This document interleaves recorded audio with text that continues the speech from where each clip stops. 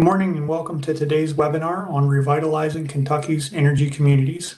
I'll be your host, Briggs White. I'm with the National Energy Technology Laboratory, one of the Department of Energy's national labs, and the Deputy Executive Director of the Interagency Working Group on Coal and Power Plant Communities and Economic Revitalization. Let's go ahead and start off with an icebreaker just to find out sort of who's on the call. So this is optional, but if you would please tell us in the poll that's coming up now, what part of Kentucky are you associated with? We have a number of different selections, or if you're from a different part of the country, you can also put other in the chat. Again, we have a chat functionality here where you can just type in something, or you can put your entry into the poll. So while we're giving folks time to tell us where they're from, or maybe what part of the state they're associated with, why don't we do a brief agenda review today to really talk about what we're here for and what's coming. So, today's event is really focused on listening to Kentucky voices and learning, both to hear what the needs are, but also the opportunities and where the federal government in particular can be helpful.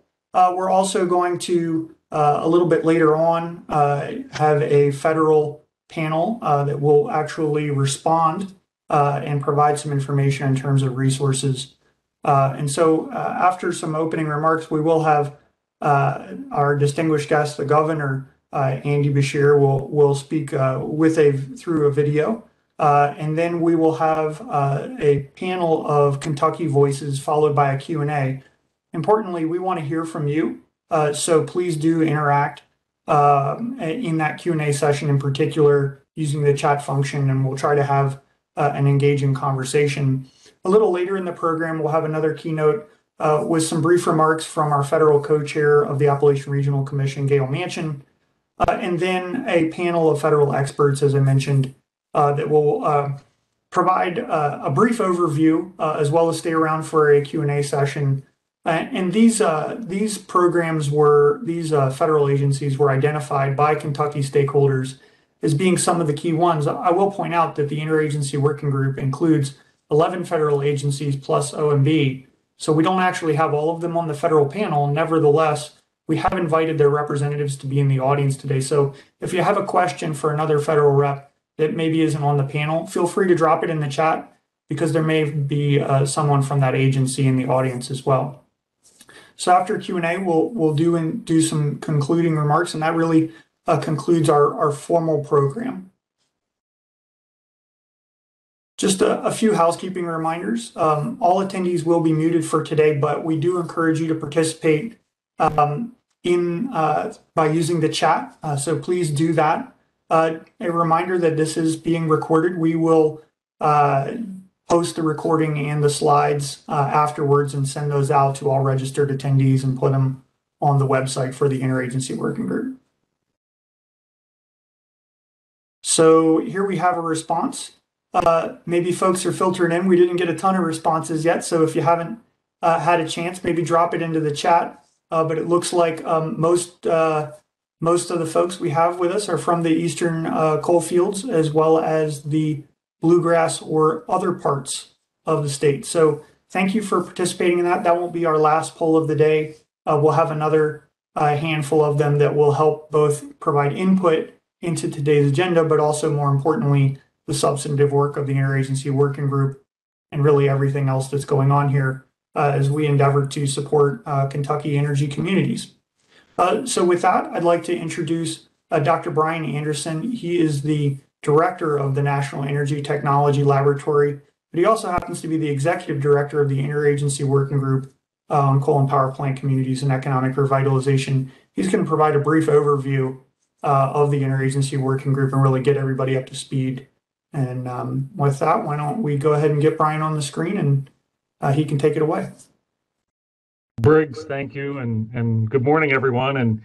And most importantly, thanks to those who are joining us today from Kentucky or from communities around the country who are interested in revitalizing America's energy communities. It's what we're here about. It's what the interagency working group was established to do. And I'm going to just take a few minutes to introduce you to the mission and the activities of the Interagency Working Group, or we'll refer to it as the IWG here this morning. As Briggs mentioned, the long name, the Interagency Working Group on Coal and Power Plant Communities and Economic Revitalization, is really about trying to promote job-creating investments in communities that have already been impacted by coal mine or power plant closures, and for us to be proactive investing in the communities today that are likely to be impacted by additional near-term declines in coal production or generation from coal-fired power plants. And in addition to that, our oil and gas communities around the country as well. As part of the Executive Order 14008, which was signed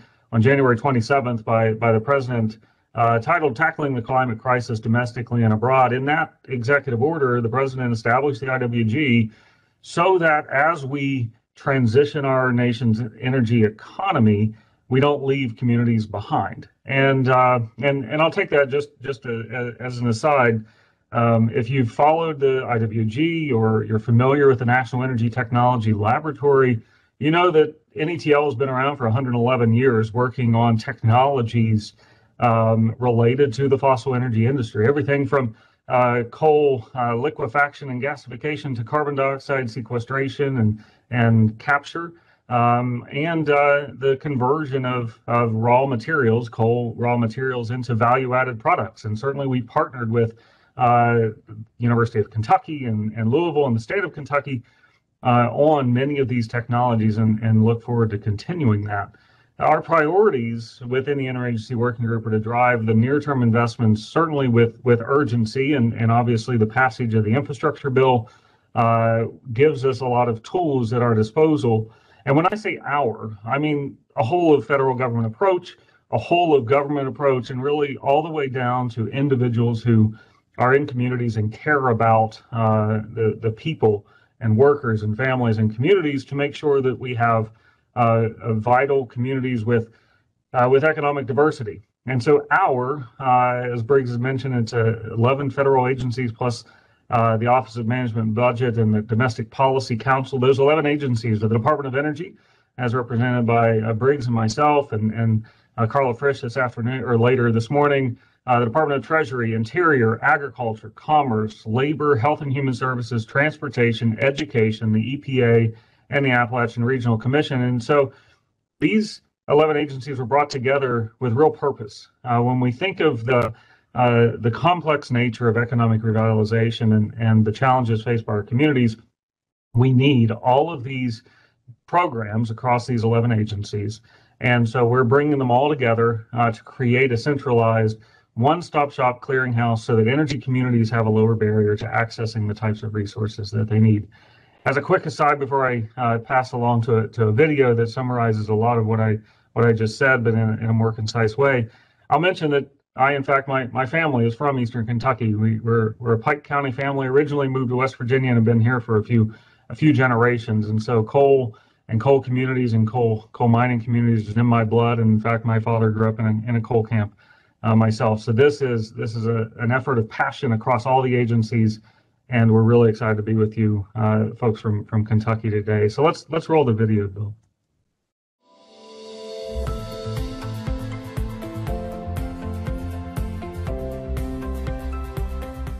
For generations, America's coal, oil, and gas and power plant communities fueled America's prosperity. Now, however, as our climate crisis worsens and the nation transitions to a clean energy economy, many energy workers and their communities are struggling. To meet the moment head-on, President Biden, during his very first week in office, signed an executive order creating an Interagency Working Group, or IWG, on coal and power plant communities and economic revitalization. It's led by senior White House officials, the U.S. Department of Energy, and 12 total federal agencies, for the first time all working closely together to bring immediate support to energy communities. We're never going to forget the men and women who dug the coal and built the nation. We're going to do right by them. Make sure they have opportunities to keep building the nation in their own communities and getting paid well for it. As a first step, the IWG was directed to prepare an actionable report to the President. For it, they sought input directly from representatives from coal, oil and gas, and power plant communities, labor unions, community development organizations, local, regional, and tribal governments, philanthropic interests, and the private sector.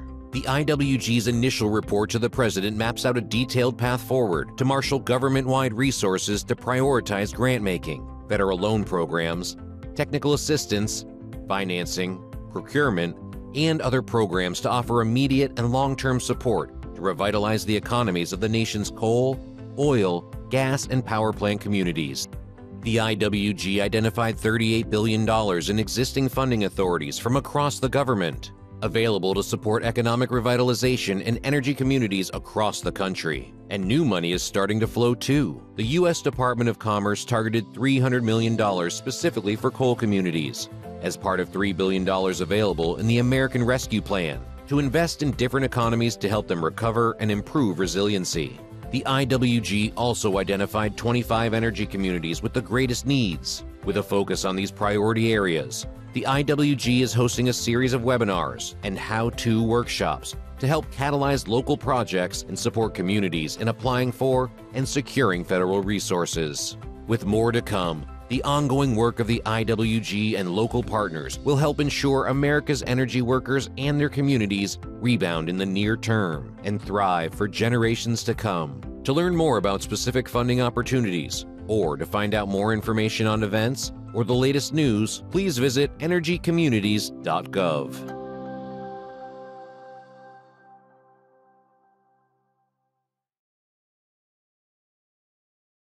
Agatha, thank you very much. And I just want to give a quick shout out to our technology team making everything so seamless in these days of webinars.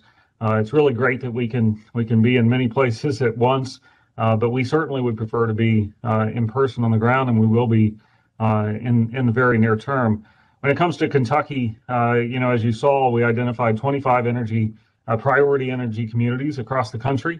And certainly Kentucky is represented. Number 2 on the list in terms of a ranking that was developed by taking the total number of jobs related to the coal industry as a total fraction of the jobs that are in a region. And number 2 in the country is Eastern Kentucky. Number 6 is Western Kentucky. And so these communities were identified first to help us guide the logistics of these listening tours and stakeholder engagements. And it's really about making sure that we are hearing the voices, as Briggs said, listening to you, listening to community leaders, listening to workers and communities, because we know that there is not a one size fits all solution. The solutions in the 4 corners of the Native American regions in the country are not going to be the same as they are in Appalachia. And the same in Wyoming and in Montana. So this is part of our program in the Interagency Working Group is 4 different work streams. First, it's certainly the investments, and I'll get to that in a second. Second is integration, and it's integration across the federal government. We have 11 agencies to navigate, and so for us, it's to integrate the programs across the 11 agencies, but also help communities integrate and lower the barrier to applications for programs that might touch multiple agencies. The third is to develop policies that are ingrained in the way we do business in the federal government, and also to, again, assist and help communities. And then the last one, speaking to here, is stakeholder engagement, because we need to know what your plans are for the communities, and certainly with, as mentioned, the $300 million set aside for coal communities as part of the American Rescue Plan under EDA. Those announcements gave us great insight into community plans with applications that spanned the entire country in all 50 states, the applications coming in for the economic revitalization. And so for us, it's starting with the communities that are in most need of support and in most need of even capacity building is one of the big themes that we're seeing, how to build the capacities in communities to access the federal resources. And you see the interplay between stakeholder engagement, learning where communities are, and then on the next slide, being able to target those investments towards the types of community programs that are necessary. So we know that many of the communities need assistance with building the types of economic redevelopment capacity And we also know that there are a lot of programs, including infrastructure projects like roads, broadband for sure, water and sewer system improvements. We've been having a number of discussions in Kentucky and know that access to clean water is a big priority. And also in terms of local transportation, what we're trying to do is make sure that these communities that have economic transition, economic dislocation, have the tools at their disposal to create the types of competitive advantage so that we can drive in private sector investment. And so we're trying to target the federal investment so that it catalyzes private sector investment. And certainly Kentucky's doing a great job. Everything from the Ford factory announcement to a booming focus on the agritech business. And so we're here to learn from you and to learn what types of financing and grant programs and even remediation programs can be best leveraged for the economic revitalization. And so if we go to the next slide, we'll talk a little bit about how to upgrade our infrastructure. Our communities certainly deserve access to reliable broadband, good roads, clean water, modern sewer systems, affordable local transportation. There's a big need for cleaning up the environmental legacy, and certainly the infrastructure bill has funds in it for plugging orphan and abandoned wells as well as abandoned mine lands. And so when we do abandoned mine land remediation, that's immediate jobs in the reclamation process, but also when we do it with a bend toward entrepreneurship, bringing these facilities, these historic legacy, environmental legacies into economic opportunity and promoting entrepreneurship for communities, that's a great lever for us to be able to pull. And then finally, we need to have robust workforce development programs, not just training programs that might train displaced workers to a job that's not there, but the entire package, creating the economic opportunities, developing the workforce programs that help catalyze private investment and also tie into the direction that communities are going. So we go to the next slide. I'm going to close a little bit with a way to keep in touch with us. Certainly, if you've joined us here today, you heard about us somehow, and so that's great. Many of you may have found us at energycommunities.gov. You can follow us LinkedIn, Twitter, Facebook. What's really important is for us to continually hear the feedback from you about stakeholders that we need to engage with, about community plans and challenges that you're facing in terms of accessing the types of federal resources. Now, certainly the American Rescue Plan, there's a lot of opportunities. The infrastructure bill, the bipartisan infrastructure bill that was recently passed and signed into law, the bipartisan infrastructure law, provide all kinds of opportunities for us to make investments in communities around the country. We, the federal government, all of the IWG agencies are committed to make sure that those investments are done right, that those investments are done in a way that we're stewarding taxpayer money, but also leveraging the opportunities that communities would have in the future. So we need to hear from you. So please sign up for updates and communicate with us. And that is our call to action. Sign up at the website, follow us, attend our webinars and workshops, but also please give us feedback, because what we need to know is, again, what stakeholders to engage with, what types of investments to target, and how we can best help with communities to build capacity to do economic redevelopment programs, as well as creating a one-stop shop for the communities. And then finally, the check mark in blue is about helping to bring together coalitions to identify the types of matching funds. Sometimes federal funds are limited by the way they're appropriated in Congress, that we have to have matching funds from the community partners. And so what we want to do is make sure we're bringing together all the right components so that you have the opportunity to have the most successful applications to the federal funding streams. And so with that, I'm really excited to be working with folks in the state of Kentucky. Certainly had lots of engagement across the state with folks in communities, and then certainly in the State House and the Kentucky Governor Beshear.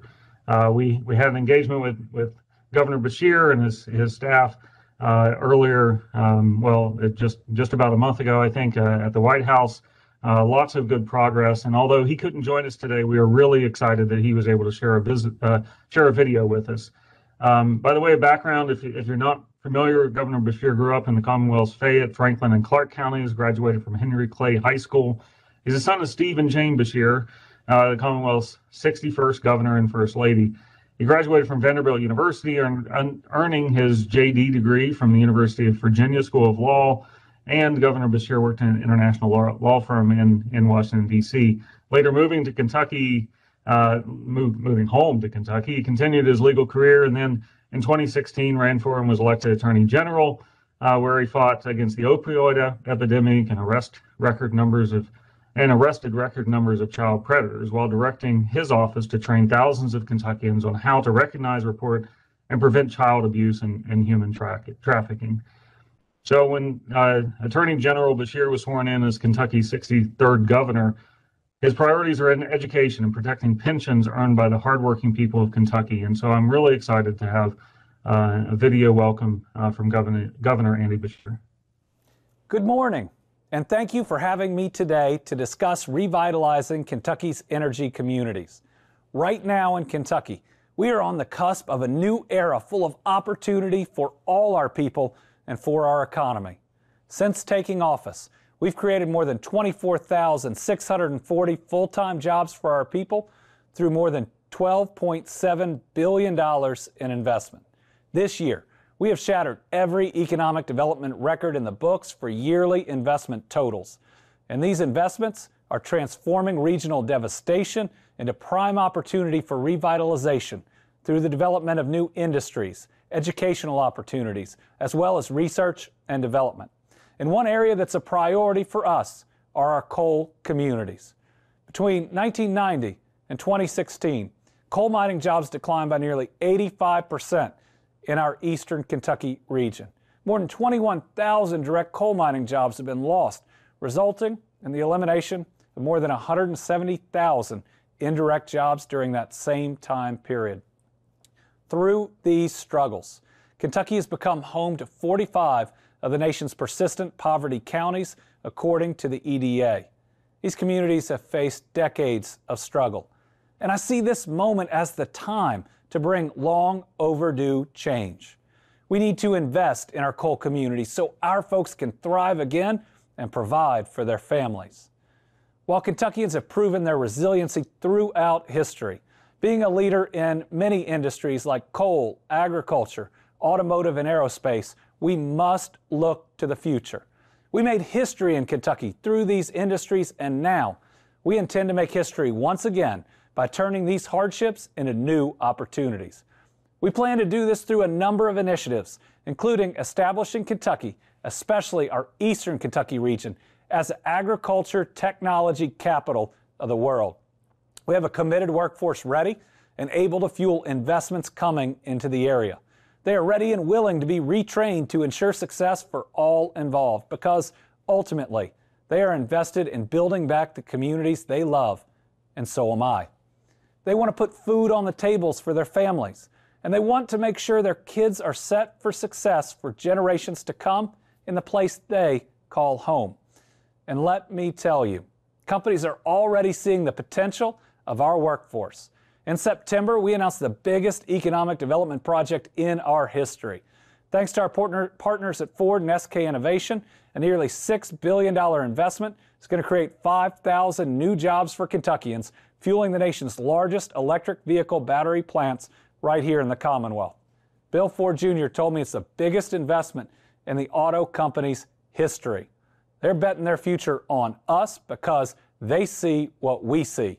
Kentucky is taking a leadership role in the coming post-COVID economy, that we can get the biggest projects done, that we have a world-class workforce, and we refuse to ever be seen as a flyover state ever again. This administration is committed to continuing to work with the Biden administration, local government agencies, regional and community organizations on infrastructure needs and investments. Through the recent bipartisan infrastructure bill, we're going to see historic investments in our nation's core infrastructure priorities. Think about roads and bridges, rail, transit, ports, airports, the electric grid, cleaner water, and broadband. This bill's a game changer for our Commonwealth and our people because it's going to fuel job creation and it's ultimately going to help our economic momentum be more than, say, 3 great years, but 30 incredible years for our people. So the need for action is clear. For decades, Eastern Kentucky's infrastructure has suffered from a lack of sustained and focused investment. We have an economy on fire, and we will have now the extra funds to improve infrastructure statewide. From roads to bridges to broadband, there should be no stopping us. Kentucky is resilient, and right now, all eyes are on us. Every boardroom across the country suddenly knows not just where Kentucky is, but what we can do. We've got to seize this momentum. So together, we can revitalize these Eastern Kentucky communities and build back stronger and better than ever before. And when we do, we can realize that collective dream that we all share in Kentucky, but is especially felt in Eastern Kentucky, that our kids will never have to leave this state or the communities they grew up in, because every opportunity is available for them right there. No young adult should ever leave their community because they have to, not because they choose to. This is what makes America great. Our country great. Our state great. And ultimately, providing for that next generation is what all us parents truly live for. Thank you very much. So thanks to the whole team from Kentucky and the governor's office. Really appreciate their engagement here. I'm really happy to pass it back to Briggs and introduce our next phase. We're going to hear some Kentucky voices. We're going to hear and see some stage setting videos. So Briggs, back to you. Hey, thanks, Brian, and thanks to the governor for that awesome scene setting video. Provides some real motivation and excitement about maybe what could come next. We have a poll on the screen, and this is going to be very helpful in terms of we have a federal panel a little bit later in the program, so they can take this feedback and think about it a little bit, but also for the IWG itself, long term, this can continue to provide input. This is an optional poll, but we would certainly encourage you to participate if you can. A few housekeeping notes before I set the stage here. I do want to just thank our distinguished guests. We have community leaders. We have leaders from the private sector as well as labor organizations. We have elected officials from the local elected officials, county commissioners, mayors, state government, and finally congressional government. So congressional leaders. So thank you so much for those officials and their staff for participating today. I do want to tee up that we do have some content on the federal panel later about the infrastructure bill, which was mentioned, a huge influx of cash. And then finally, there are 4 optional breakout sessions, which links have been put into the chat later.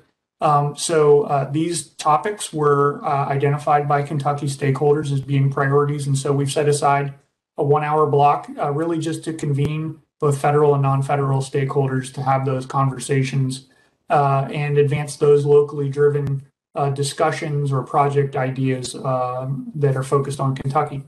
So with that, why don't we get the voice teed up here, or the video teed up, and should we go ahead and start that? We estimate about $13 billion in direct payroll has been lost out of our service area from 2009 to 2021. The desperation that someone has with losing their job is traumatic anyway, but they don't know how to do anything else. They have this hopelessness that is just haunting. Most of our folks that we employed would be on public assistance. There's no question about it. They either are in a low-paying wage job or they weren't working at all. As you see jobs coming back in different industries other than coal, a lot of those folks are working for us. You see that hope come back where there was helplessness before. With me not working at Horizon, I don't think I would be as happy as I am, because it's just a joy to me just to come in and just see the clients and just know that they're happy. And I love being able to make a difference in someone's life. I felt like I was just meant to be here.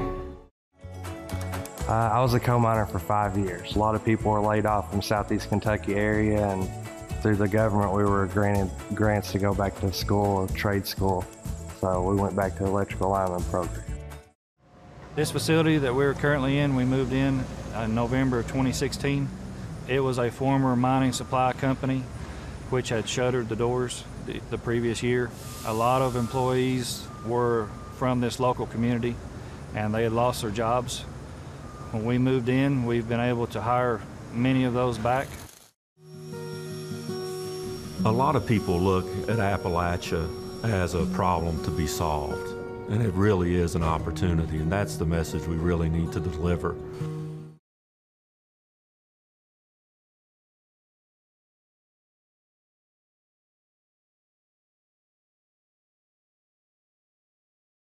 All right, so why don't we go ahead and take a look at the poll results from earlier. And a lot of folks not responding. So again, these are optional, but encourage you to participate. Looks like there are need additional funding and need support identifying federal funding. So appreciate those that participated, and again, we're really using this information to guide the discussion for later in the day as well as long term. So encourage you to participate in that. Let me go ahead and get to our panel. We have 4 esteemed speakers. They're each going to share a different perspective that hopefully is useful for setting the stage and sort of building on the context that's already been established. To kick us off here, we have Chris Williams, the Chancellor of the Kentucky Community and Technical College System, followed by, we'll have Peter Hilley of the Mountain Association, President of the Mountain Association. Then we'll have the Executive Director of SOAR, Colby Hall. And then finally, to round it out, we'll have the Executive Director of the Southeast Kentucky Economic Development Group, Brett Travers. So with that, why don't we put Chris Williams on the screen and really a hearty welcome, Chancellor, to the stage. Thank you so much for being with us. Thank you. It's a real pleasure to be here today representing the Kentucky Community and Technical College System, or KCTCS. Our network of 16 colleges across the state, over 73 locations, and a robust online offerings serves our coal communities, particularly in Eastern Kentucky through Big Sandy Community and Technical College, Hazard Community and Technical College, Somerset Community College, and Southeast Community and Technical College. And if you just advance the slide, please. We're ready to help our learners and our employers, while in Western Kentucky, Henderson Community College and Madisonville Community College are ready to do the same. Across those 16 colleges, there are 116 programs of study leading to jobs and careers, whether you're bachelor bound and take one of our transfer degrees, or you take one of our 111 programs of study in technical fields. Next slide, please. Our unique mission includes preparing people to go directly to work, sometimes via transfer to university, but most often through credit or non-credit courses leading right to a career. And of course, we offer dual credit classes in high school as well. Learners can earn everything from their GED to a short-term certificate leading right to work to an associate's degree as part of their career path. We also provide training and assessment for new and incumbent workers with our employer partners. Next slide, please.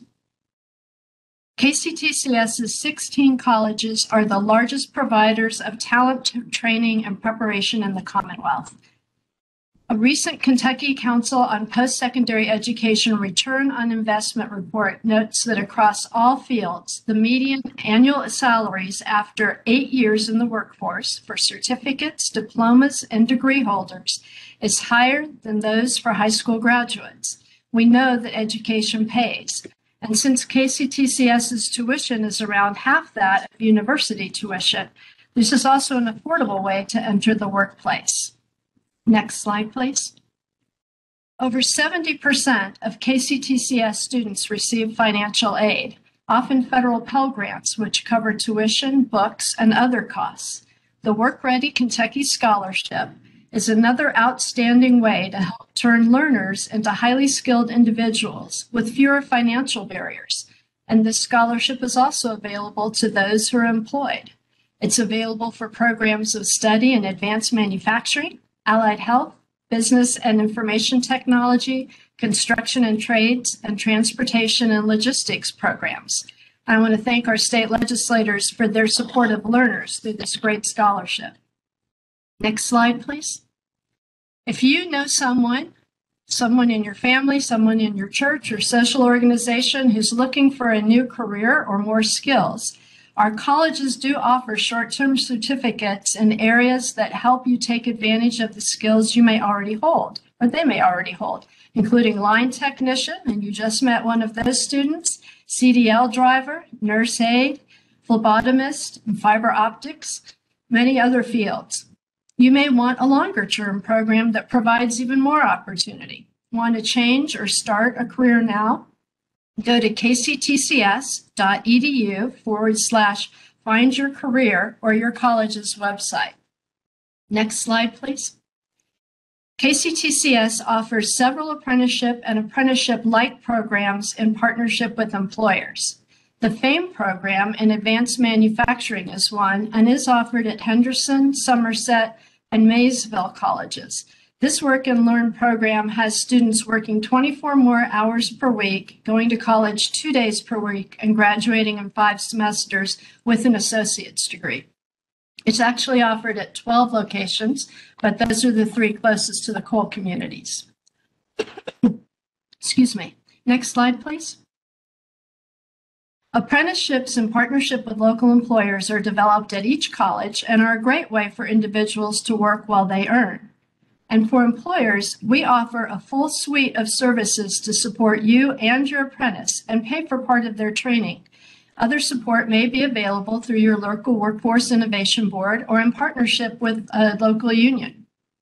You know, apprenticeship participation has been directly correlated to employee retention. It's a wonderful way to engage your employees.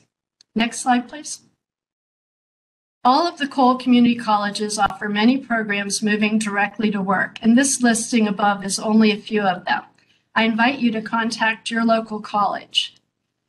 People in our Cole communities around our colleges often don't want to move away for work, and sometimes the kind of work they're interested in is not located in their community, but can be done remotely. So I suggest that you look at partnerships with Teleworks or take advantage of many other remote work opportunities. Our colleges provide the education needed to work this way, and your Kentucky Career Center may have the lead you need to get a remote work job. Next slide, please. Our KCTCS Workforce Solutions offices at each college work directly with employers on employee assessments, both before and during employment, and in education and training for your incumbent employees and apprentices. After recognizing the impact of COVID-19 on businesses' training and development budgets, our colleges have expanded our financial support for companies who upskill their new hires and incumbent workforce. Our trains funding offsets the cost of KCTCS training by up to 75% of the total training costs, allowing your company to increase the depth and breadth of their talent. We thank the General Assembly for that funding that comes annually to support employers in this way. KCTCS Trains funding also affords the colleges the opportunity to request seed funding for new industry-driven programs. With employer commitment to hire, our colleges can rapidly respond to their local labor market needs and develop in-demand training to address real-time opportunities. Next slide, please. Your college is your partner. It's your partner as lifelong learner in developing your better life and career, but we're also your economic and workforce development partners and so much more. Please don't hesitate to call on the leadership at your college to strengthen your community, to strengthen your region. Next slide, please. It's been a real pleasure to speak with you today. I appreciate the time and look forward to the opportunities for questions and answers. Now it's my pleasure to turn the screen over to Peter Hilley. Good morning, and thank you, Chris. My name is Peter Hilley, and I'm the president of the Mountain Association, which many of you probably knew for many years as MASID. I'm happy to be speaking to you today from the ancestral lands of the Cherokee and Shawnee people here in eastern Kentucky. We honor them and all those who came before us. At the Mountain Association, we describe our work in terms of investing in a just transition to a new economy for eastern Kentucky. We recognize that the new economy needs to be more diverse, more sustainable, more equitable, and more resilient than the old economy was. Go ahead to that next slide. In order to advance the just transition, we need to understand how we got to where we are. This map from the Appalachian Regional Commission shows the communities in red that are economically distressed. That means they fall in the bottom 10% of all the counties in America.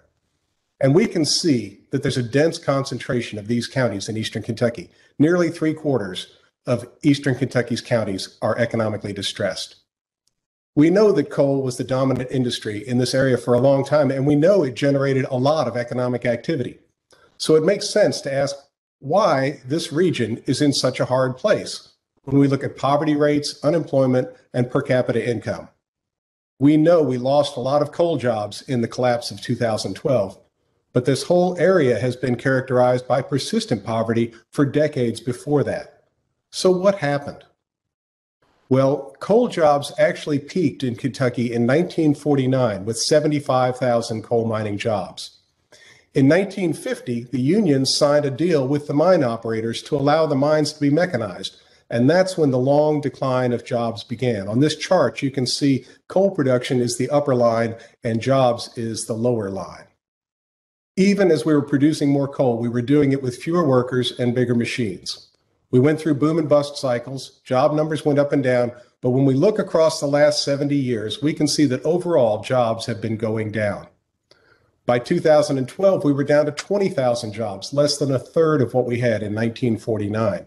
But now these were more technical jobs and were much better paying jobs than in the early days of coal mining. Then in 2012, for the first time, natural gas per BTU became cheaper than coal, and that's shown on this graph. And that was due to new fracking technologies for gas. When that happened, the thermal coal industry collapsed, and we lost about half of our remaining coal jobs in eastern Kentucky almost overnight. That decline has continued, and even the recent uptick in coal jobs is not going to reverse the long-term trend. We know that the people and places that produced coal literally fueled the growth of our entire nation, but they didn't share in that prosperity. In fact, the old economy made this one of the poorest places in the United States, even before the collapse in 2012. These communities sacrificed. They sacrificed lives, health, water, ecosystems, prosperity, and got little in return. They are owed a debt. And that's why we talk about justice in this economic transition. And that debt can be repaid with the investments that are needed to build a new economy. We know the loss of coal jobs is a very real tragedy for the miners, their families, their communities. But it's a tragedy that sits on top of a disaster.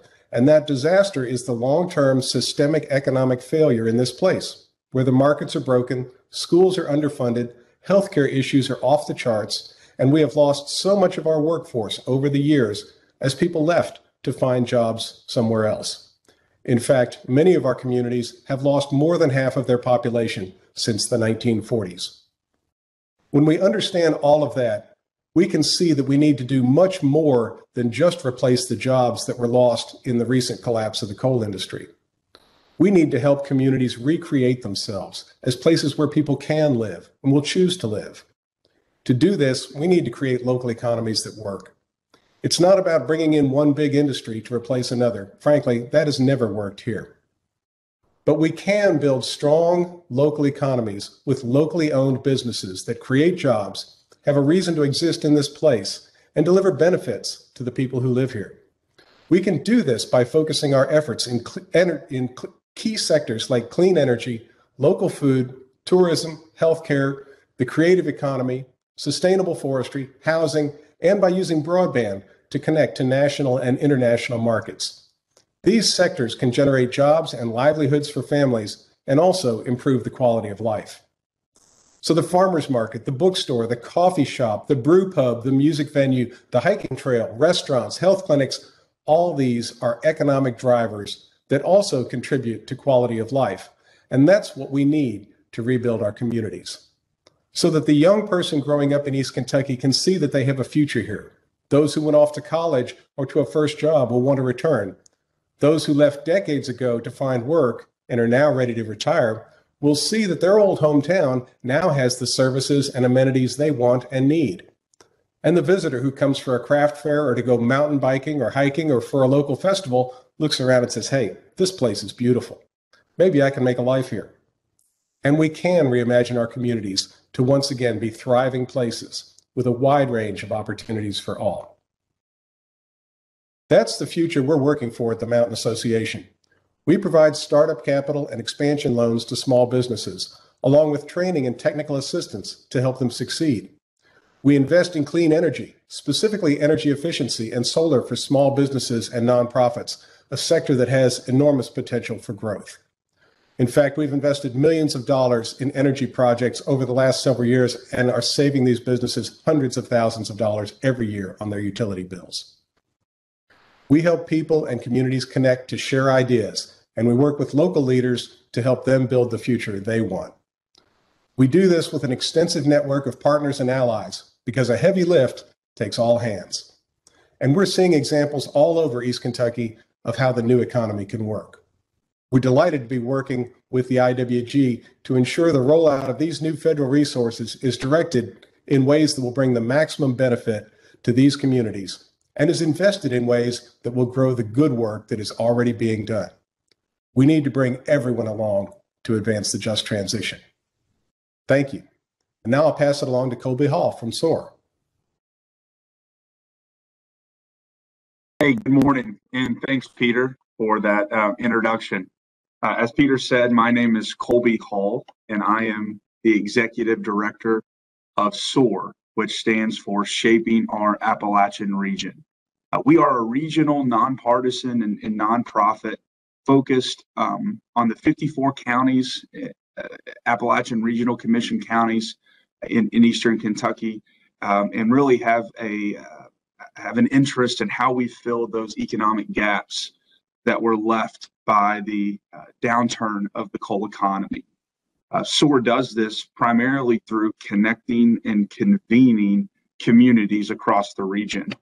Our work is guided by a strategic 7-pillar blueprint that was forged from listening sessions with stakeholders in listening sessions all across Eastern Kentucky.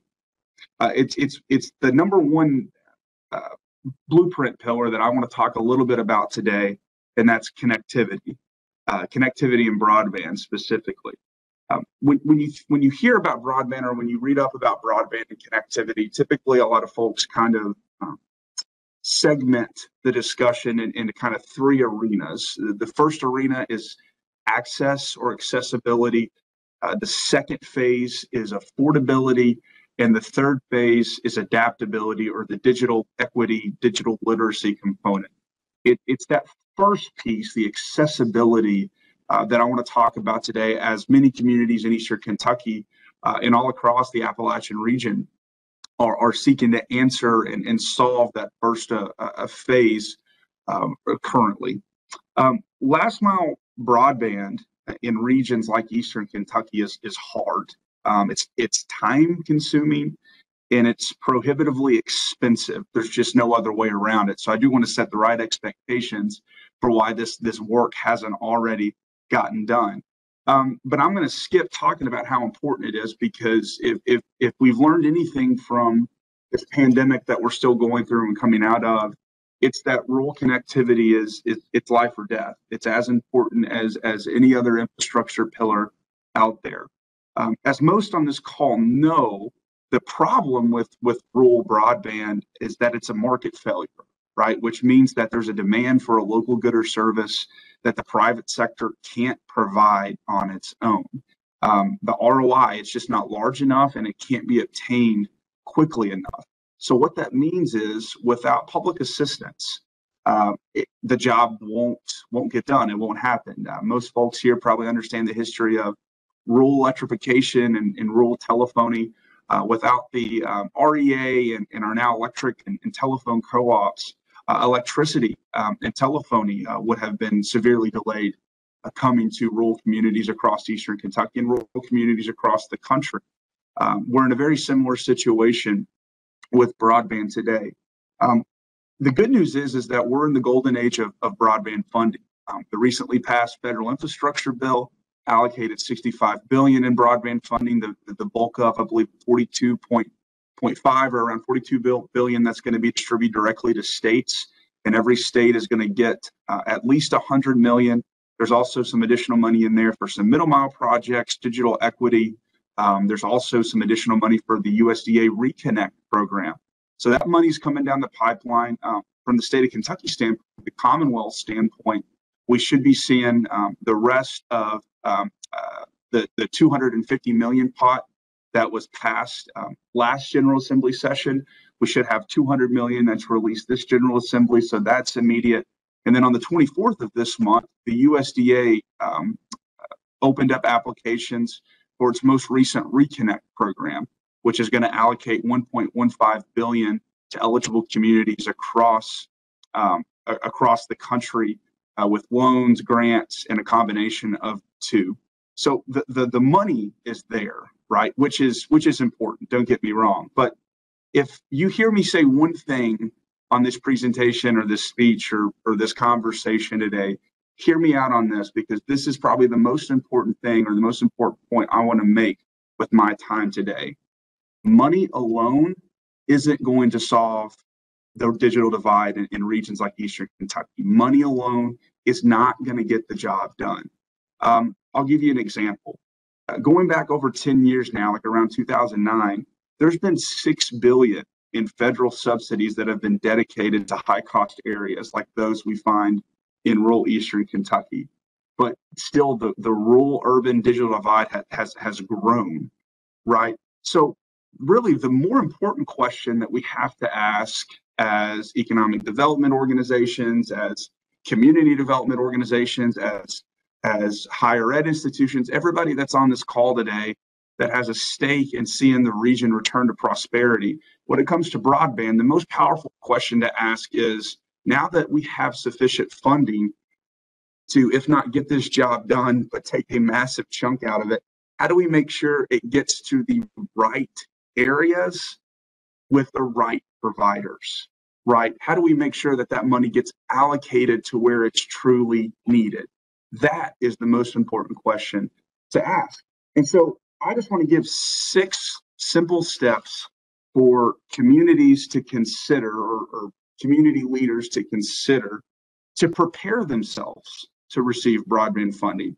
In my work in Eastern Kentucky at SOAR, the part that's not been surprising, but it's an important point to make, is that it wouldn't matter if there was $10 trillion or $10 allocated for new broadband projects. Many communities aren't ready to receive a dollar because there's work that has to be done to put yourself in a position to be competitive for these funds. So it's that point I want to make on and expound a little bit on today. There's 6 simple steps that every community or county should take to prepare to receive funding. Step 1 is to form a fiber board. The fiber board, which is often just an offshoot of a county fiscal court or a county government, they're your local digital champions. These are the folks that are a cross section of your community that come together and lay the digital vision for your community. Without them, you have no skin in the game to think about what speeds are necessary, what technology do you want. These are your people that are going to drive these projects forward day in and day out, so that the work doesn't fall on the shoulders of just one person. That fiber board is super, super important to get established. Number 2 is to complete a feasibility study. Quantitative over qualitative. Anecdotally, we can point to what neighborhoods and areas in our counties do not have functional high-speed internet, right? But that's not good enough on most applications. You've got to have quantitative data that points to the need. And that can come from a feasibility study that gives you that data that equips you to go after broadband money and be in a position to win. That's step number 2. Number 3 is to prioritize projects. So once you've formed your fiber board and you've done some basic mapping and you've completed a feasibility study, you've got to start to divide your city or your county up in project slices. Without having a list of priorities. Listen, I wish we could flip a switch and we had everything done tomorrow once we had the money, but it's not going to work like that because these projects take time, especially when we're laying fiber. So you've got to be able to look at your county and slice and dice it into your projects that need to get done, and then go and work your way down the list based on the priorities. And again, the fiber board's important because they can help set those priorities right for your community. Number 4 is to quantify costs, right? You've got to know how much money you want to go after before you go after. So when you have your county split up into project pieces, you've got to be able to quantify what each project's going to cost so you know which pot of money to attack. Number 5 is partnerships, explore partnerships.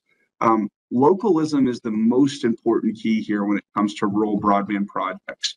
Local governments, local fiber boards, it's local people really driving home this issue for their community. That's how this job gets done. Local governments themselves, they may not be able to build a new network themselves, but they can definitely look at how they partner with local providers to help make the job easier. Things like public right-of-ways, public easements, free access to government buildings and facilities and water towers. All that stuff matters when it comes to a provider that's looking to build out. Anything that can help them save time and money and make the job easier is going to be something that makes your community attractive for them to come into. So you have to explore those partnerships. And then the last thing is applying for funding. Once you have the groundwork laid, you can apply for funding and go after those funds. So just in conclusion, I appreciate the opportunity to be here today.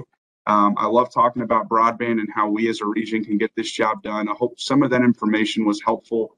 And the last thing I'll mention again is money alone isn't going to solve this problem. Having a strong, vocal, engaged local component that's driving the initiative forward is going to be as important as the money when it comes to getting broadband projects done in Eastern Kentucky. So that's all I had, and I guess I will turn it over to Mr. Brett Traver, the Executive Director for SCED, the Southeast Kentucky Economic Development Organization.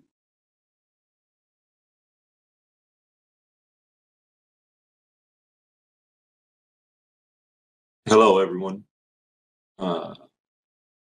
Thank you, Agatha, for allowing me to share the screen real quick. I'll get my slides up. It's great to be here. Thank you all. It's great to be here. Like Colby said, I'm Brett Traver. I'm the Executive Director of the Southeast Kentucky Economic Development Corporation. There is no silver bullet for Appalachia or to keep any region growing or revitalizing a region. I always like to look at it, it's more like a silver shotgun shell with a lot of pellets tackling community, workforce, and economic development. I want to talk a little bit about some of the pellets that SCED brings to this work. So we're a certified development financial institution, a treasury program with more than $25 million worth of assets here in the region. This includes an intermodal rail park here in the Somerset area that serves about 24 businesses, including some of the region's larger employers. That was a $7 million investment made about 15 years ago that keeps paying benefits. Here you can see some of the impact since our founding. There aren't many areas we haven't touched in this 45 county service territory. Our current loan portfolio is just over $14 million, with a couple of $1 million in the pipeline at any given time. You see our technical assistance hours. So just over the past 2 years, our staff has provided 8,000 hours of counseling to businesses, both startup and existing, small, medium, and large, throughout the region. So we get a lot done for a staff of 8 people. Just over the past 22 months, our COVID period, some of the things that we've done. The $42 million in microloans, or 42 microloans for just over $1 million. Those are those projects that Peter talked about earlier. Those brew pubs and pizzerias, retail places that make a community, and a community that people want to spend time in. A lot larger dollar volume, but smaller number of loans, 5.7 billion. Those are our larger projects, our backbone type of projects, like the person you see there welding. That's at Logan Corporation. You saw a bit of that video earlier, and I'll talk a little bit about them next. And 416 jobs created through that time. Those are in everything from those retail type of positions and tourism to base manufacturing jobs that really bring the multiplier effect to the community. But you know, those loans to businesses are great. We really like to see the impact it has on individuals. During the past 2 fiscal years, between our lending, technical assistance, and programming with our partners, Advantage Kentucky Alliance, our manufacturing extension program here in Kentucky, we've impacted more than 1,800 individuals within those businesses.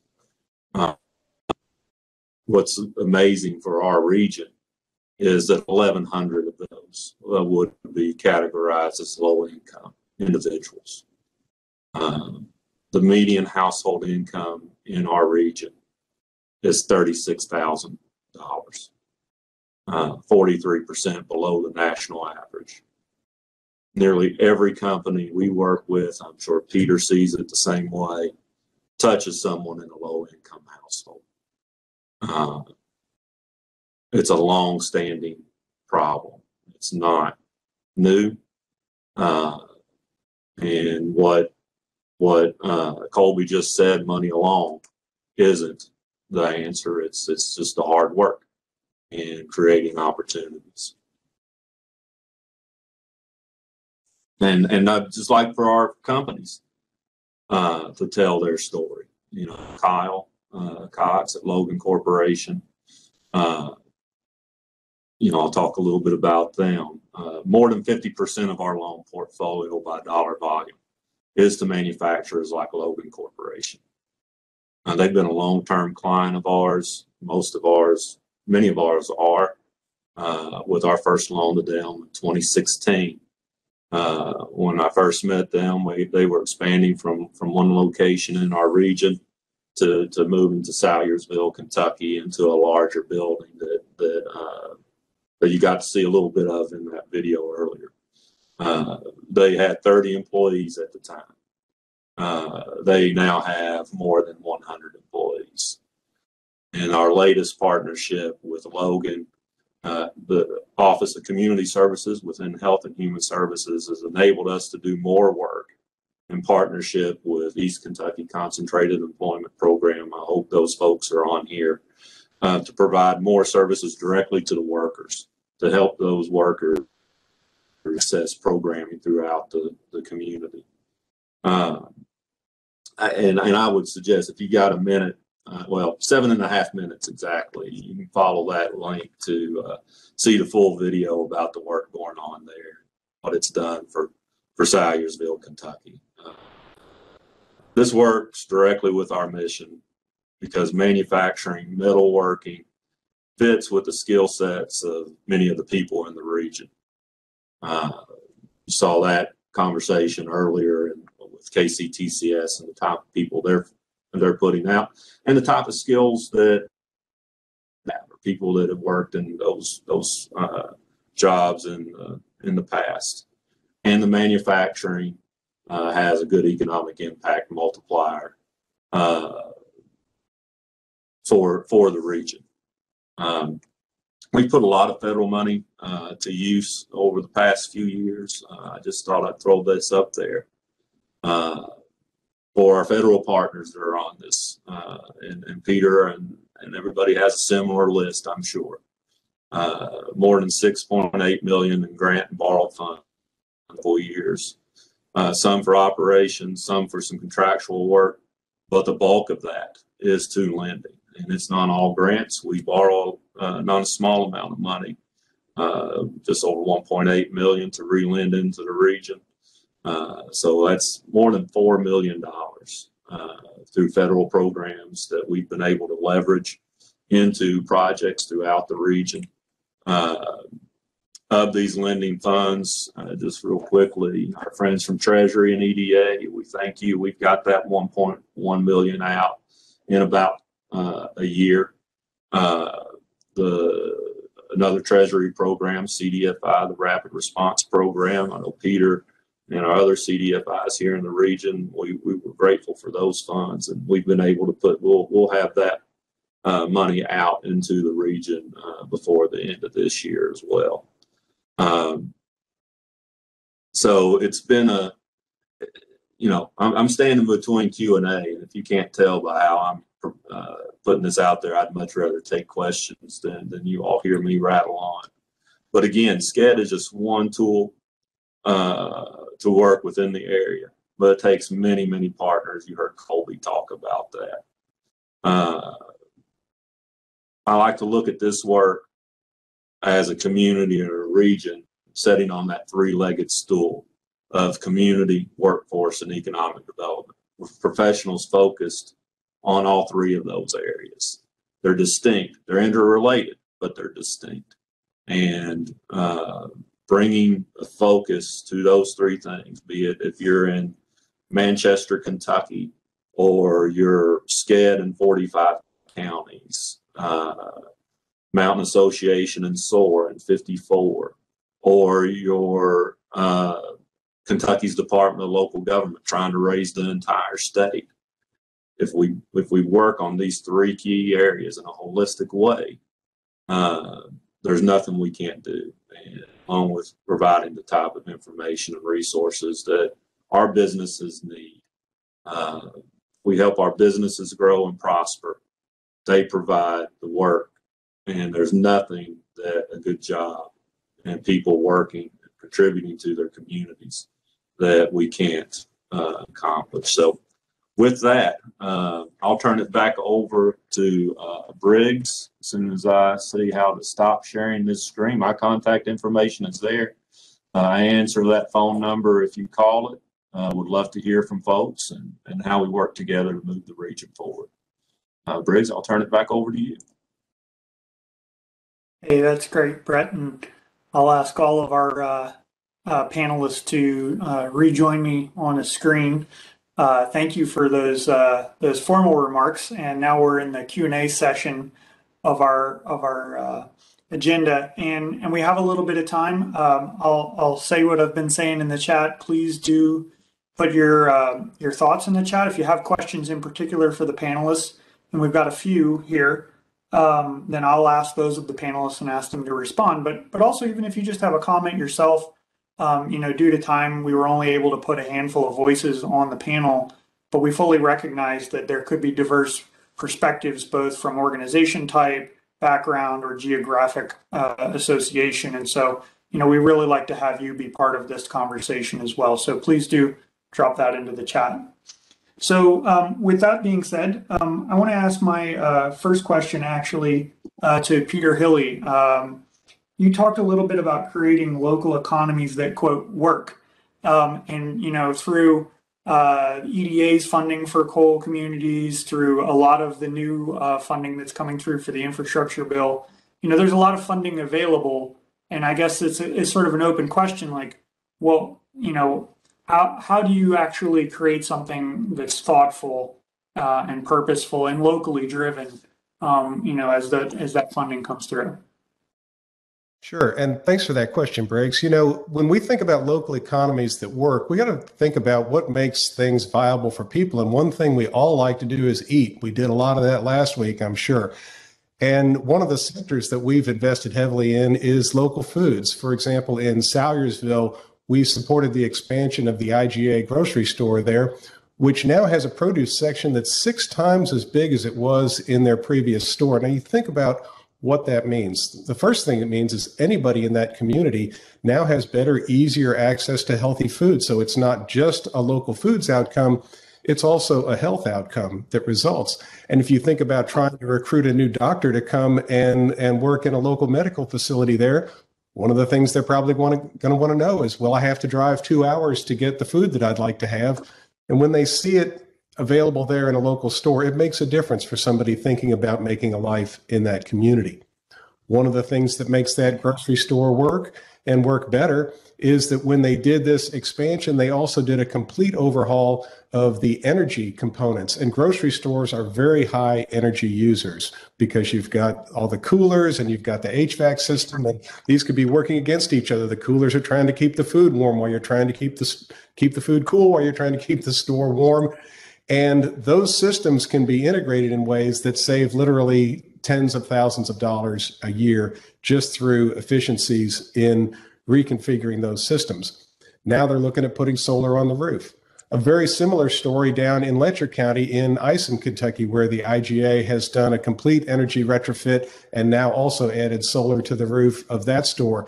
And that reduces energy costs in a way that help keep the doors open in these institutions that are really key pillars for the survivability of the community. We see it in the healthcare sector in Rockcastle County, where decades ago they developed a specialization in long-term respiratory care and do it better than anybody else in the state. As a result, that hospital is growing instead of shrinking and dying.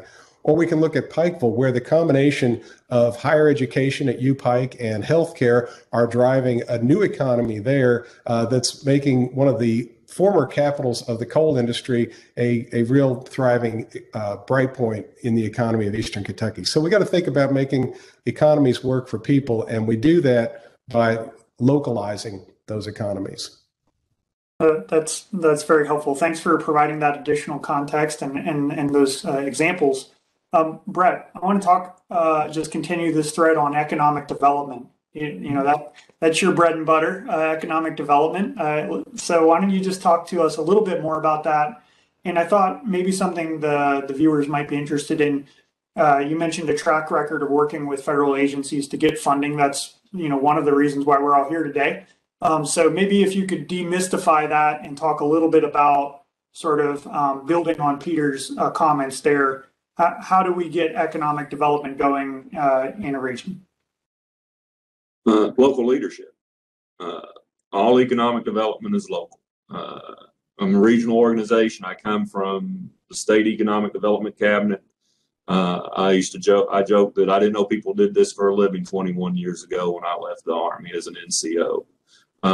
But local leadership, putting the resources where they're needed, and with the infrastructure, the workforce, and the community, and then a person focused on those things, be it helping your local businesses grow, be it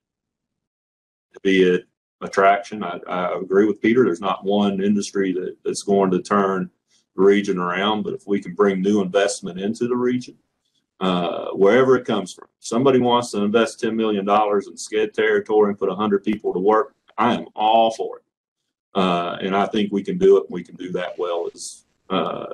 So to your question about, you know, finding those federal resources and things of that nature, I refer to it as the alphabet soup of federal programs, you know, our usual suspects. We have great partners at Treasury. When we became a CDFI, 12, 15 years ago, we started with USDA. Our friends, Scott Moss will be on later at USDA. You know, we recently, last year, we borrowed $1 million from them and their intermediary relending program. And we're matching that with $250,000 of our own money. And we've got an application in for what will be our 5th IRP. And we just put that to work in businesses, kind of large and small, that are going to create jobs for people, both for the skills that they have. You know, that's one of the things. You know, Logan Corporation was a good fit there in Salyersville because those miners leave with a wealth of metal fabrication, welding, teamwork. That type of workforce fits really well for what they do and what they've been able to do there. That company, 117-year-old company, focused on mining in the industry. Just a few years ago, 100% of their work was in the mining industry. Making those dump truck beds in Salyersville, Kentucky is 75% of their business and growing now. It makes over 600 a year. So that was kind of a rambling answer, I guess, to say that economic development is local. Good local leadership makes it happen. Good partnerships with folks in our KCTCS and our workforce development folks, knowing who those resources are and how to bring those to bear so you can solve problems. That's what I like to say we do in the CDFI economic development realm, is we help solve problems for our clients, whether it is the two-person sign company down the street from us to an automotive supplier with 300 employees. We help them solve problems and know where those resources are. And I think everybody locally should. Brett, that's great. And that actually reminds me of a comment that we heard in our 101 webinar we did a couple of weeks ago, which was local leadership is just really critical. And I want to pivot to Chancellor Williams. One thing that you said in your remarks was, you know, we don't just teach you, but we also do economic development. And so our first two speakers just responded to my comment there. And then I wondered if you could maybe just share a few thoughts on economic development and how your community college system can participate. And then we also got a question in the chat, which was just looking for a little bit more detail of the college location names, specifically near coal communities. And if you could share a little bit more on your apprenticeships offerings. Sure. So I posted, I'm going to go backwards here. I posted the colleges in the chat along with the link to the colleges. Each college does have an apprenticeship coordinator in their workforce solutions area. And that's a great way to get to them. Just call the main number and ask for workforce solutions and talk with the folks there. In terms of economic development, to bring in new companies to help retain current companies or help current companies expand, you have to have a skilled workforce. And so KCTCS, our 16 colleges together, we share our curriculum, we share our resources. And so other colleges may have a program, for example, that needs to come into a new area. When App Harvest moved into the Maysville area, we were able to bring in partners for Maysville Community and Technical College that then had knowledge to work with App Harvest, for example, or a new welding company comes in and we help our local colleges with the resources to support that if they don't have that particular kind of welding. So not only do we have funds available, but we have a lot of expertise across the state that we can draw on as a network of these 16 colleges.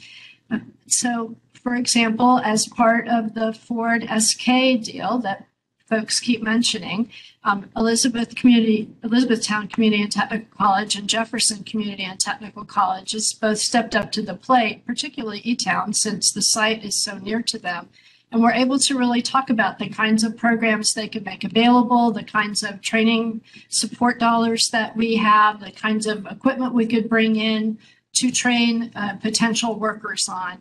And that's a very early partnership, and down the road we'll understand better what those training needs are. But it's that kind of one-to-one community to engagement partnership that we love and that our colleges should be exhibiting in every community. That desire to be at the table with new expanding companies you're trying to retain, and really being part of the conversation and providing resources. Thank you for that, Chancellor. Colby, to round out our economic development discussion, you talked about your blueprint up front and broadband. You hit on that pretty much the entire time. We know that's a foundational and catalytic investment, and particularly relevant given the $60 or so billion in the IIJA. So we'll hear a little bit more about that later on the federal panel, but thank you for all of that. But maybe, do you want to talk a little bit about economic development or perhaps some of the other pillars in your blueprint? Yeah, absolutely, Briggs. I would say economic development from SOAR standpoint, or from the vision that I have for SOAR standpoint, I always tie it back to population loss. And Peter shared some slides as you look at the downturn of coal. But when you look at Eastern Kentucky, we shed another 5% when you look at the 2010 census to the 2020 census. So, you have to have people for everything, right? And if we don't find a way to reverse those population outflows, everything's going to be a lot more challenging in our region. So when we look at population outflows, right, you solve that two ways. Either you bring new people in, or hopefully both, you retain more of your own domestic talent that would have left, right? And so we see a real opportunity in remote work, right? And we really see remote work being a viable economic development strategy, which is why I hit on broadband so much, because that's about the only thing that can limit the viability of remote work opportunities. So just kind of briefly, I'll say we have a massive opportunity coming out of this pandemic as workers are more flexible and able to do most white collar jobs wherever they want to, or more so than at any other point in history, work wherever they want to. Eastern Kentucky can be a destination for those external workers, but we can also offer those same opportunities to people from the region to give them the chance to no longer have to leave, but only leave if they choose to leave, as Governor Beshear said. So economic development for us, that's the one kind of piece of it. I know it's more than that, and everybody else talked about that, but we have a real opportunity because most of those jobs, Briggs, they're already created. Just spend some time on LinkedIn and look at any high-tech company. Those jobs are as available to somebody from Eastern Kentucky as anybody else across the country. We just got to figure out how we can place more of our students coming out of, whether it's KCTCS or any of the other post-secondary institutions across the region, or how they fill those good paying, often high-tech jobs that are able to be done remotely. A couple of other blueprint pillars, though, I'll mention real quick, Briggs, that highlight some of our partnerships with federal and state agencies. I saw Guy Land was in the participants chat. I think Mrs. Manchin, Gail, is set to talk next for somebody from the Appalachian Regional Commission, but they are our primary public partner. ARC is a wonderful organization that supports SOAR's work in so many different areas, so it's hard to pinpoint them down to a specific pillar plan. They did just fund us for a $50,000 power planning grant that we're working with a local electric co-op of. So we're so supportive and appreciative of ARC's work with SOAR. The last one I'll mention is entrepreneurship in a digital economy, which is pillar number 3. We have a great relationship with the Kentucky Cabinet for Economic Development as the innovation hub for 42 Eastern Kentucky counties. Primarily, we provide technical assistance, staffing, for any small business or entrepreneur that has a high growth opportunity to scale and to create jobs and to make investments in Eastern Kentucky. We work very closely with our technical assistance providers like the Mountain Association and like SCED, where we do referrals to organizations like them, to private sector partners that do digital marketing, different things like that are needed by local businesses to try to circulate and keep that money local. We just try to make sure that if there's an entrepreneur or a small business owner or an aspiring entrepreneur or small business owner, that they can come to us and we can kind of point them in the right direction and make sure that they don't fall in the cracks. So between the cabinet and the ARC, those are two of the main public partners that are really critical to SOAR being able to do the work that it does. Hey, that's great. And thank you all for that round of questions on economic development.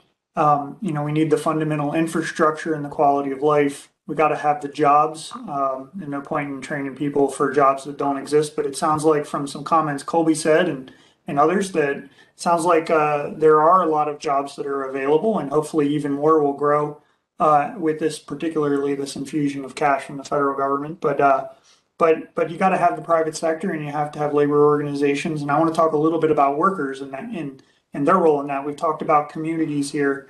Let's talk a little bit about workers. And so my first question is going to come back to you, Peter.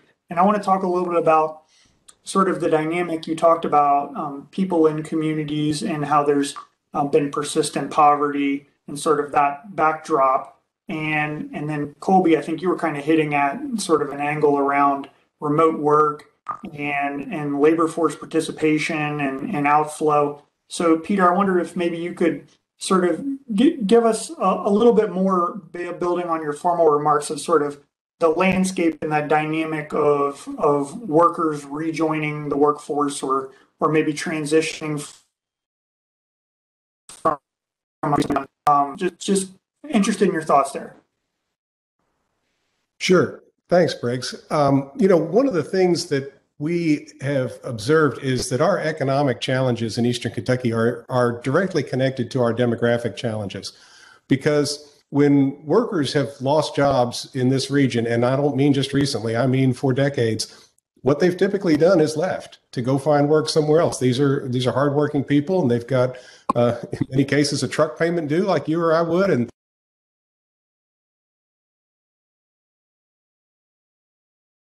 in the period from around 2012 to 2010 to 2018, they lost around 1,500 coal jobs, and they lost around 2,500 in population. Now that sounds to me like 1,500 miners and their families who left to find work elsewhere. So if we just focus on how do we create jobs to put miners back to work, we don't take into account whether those miners are even still there in the community, we're kind of missing the boat. We really have to look at how we recreate these communities as places where people can live. And that means not just creating jobs, but creating that whole entrepreneurial ecosystem and the economic ecosystem, and focusing on some of those drivers like education and healthcare that provide durable jobs. We've had more jobs in healthcare in Eastern Kentucky for a long time than we've had in the coal industry.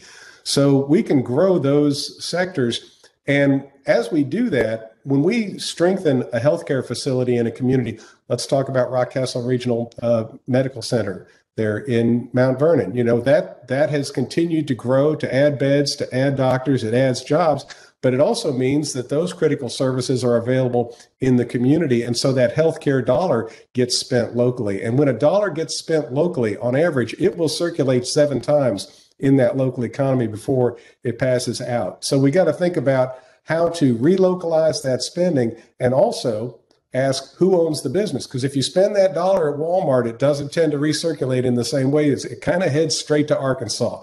So we've got to strengthen those local businesses. And as I said earlier, in those sectors that can not only generate economic activity, but also have a reason to exist in this place and generate benefits for the community. I mentioned sustainable forestry, and the University of Kentucky said that sustainable forestry could be a $7 billion a year industry in Eastern Kentucky.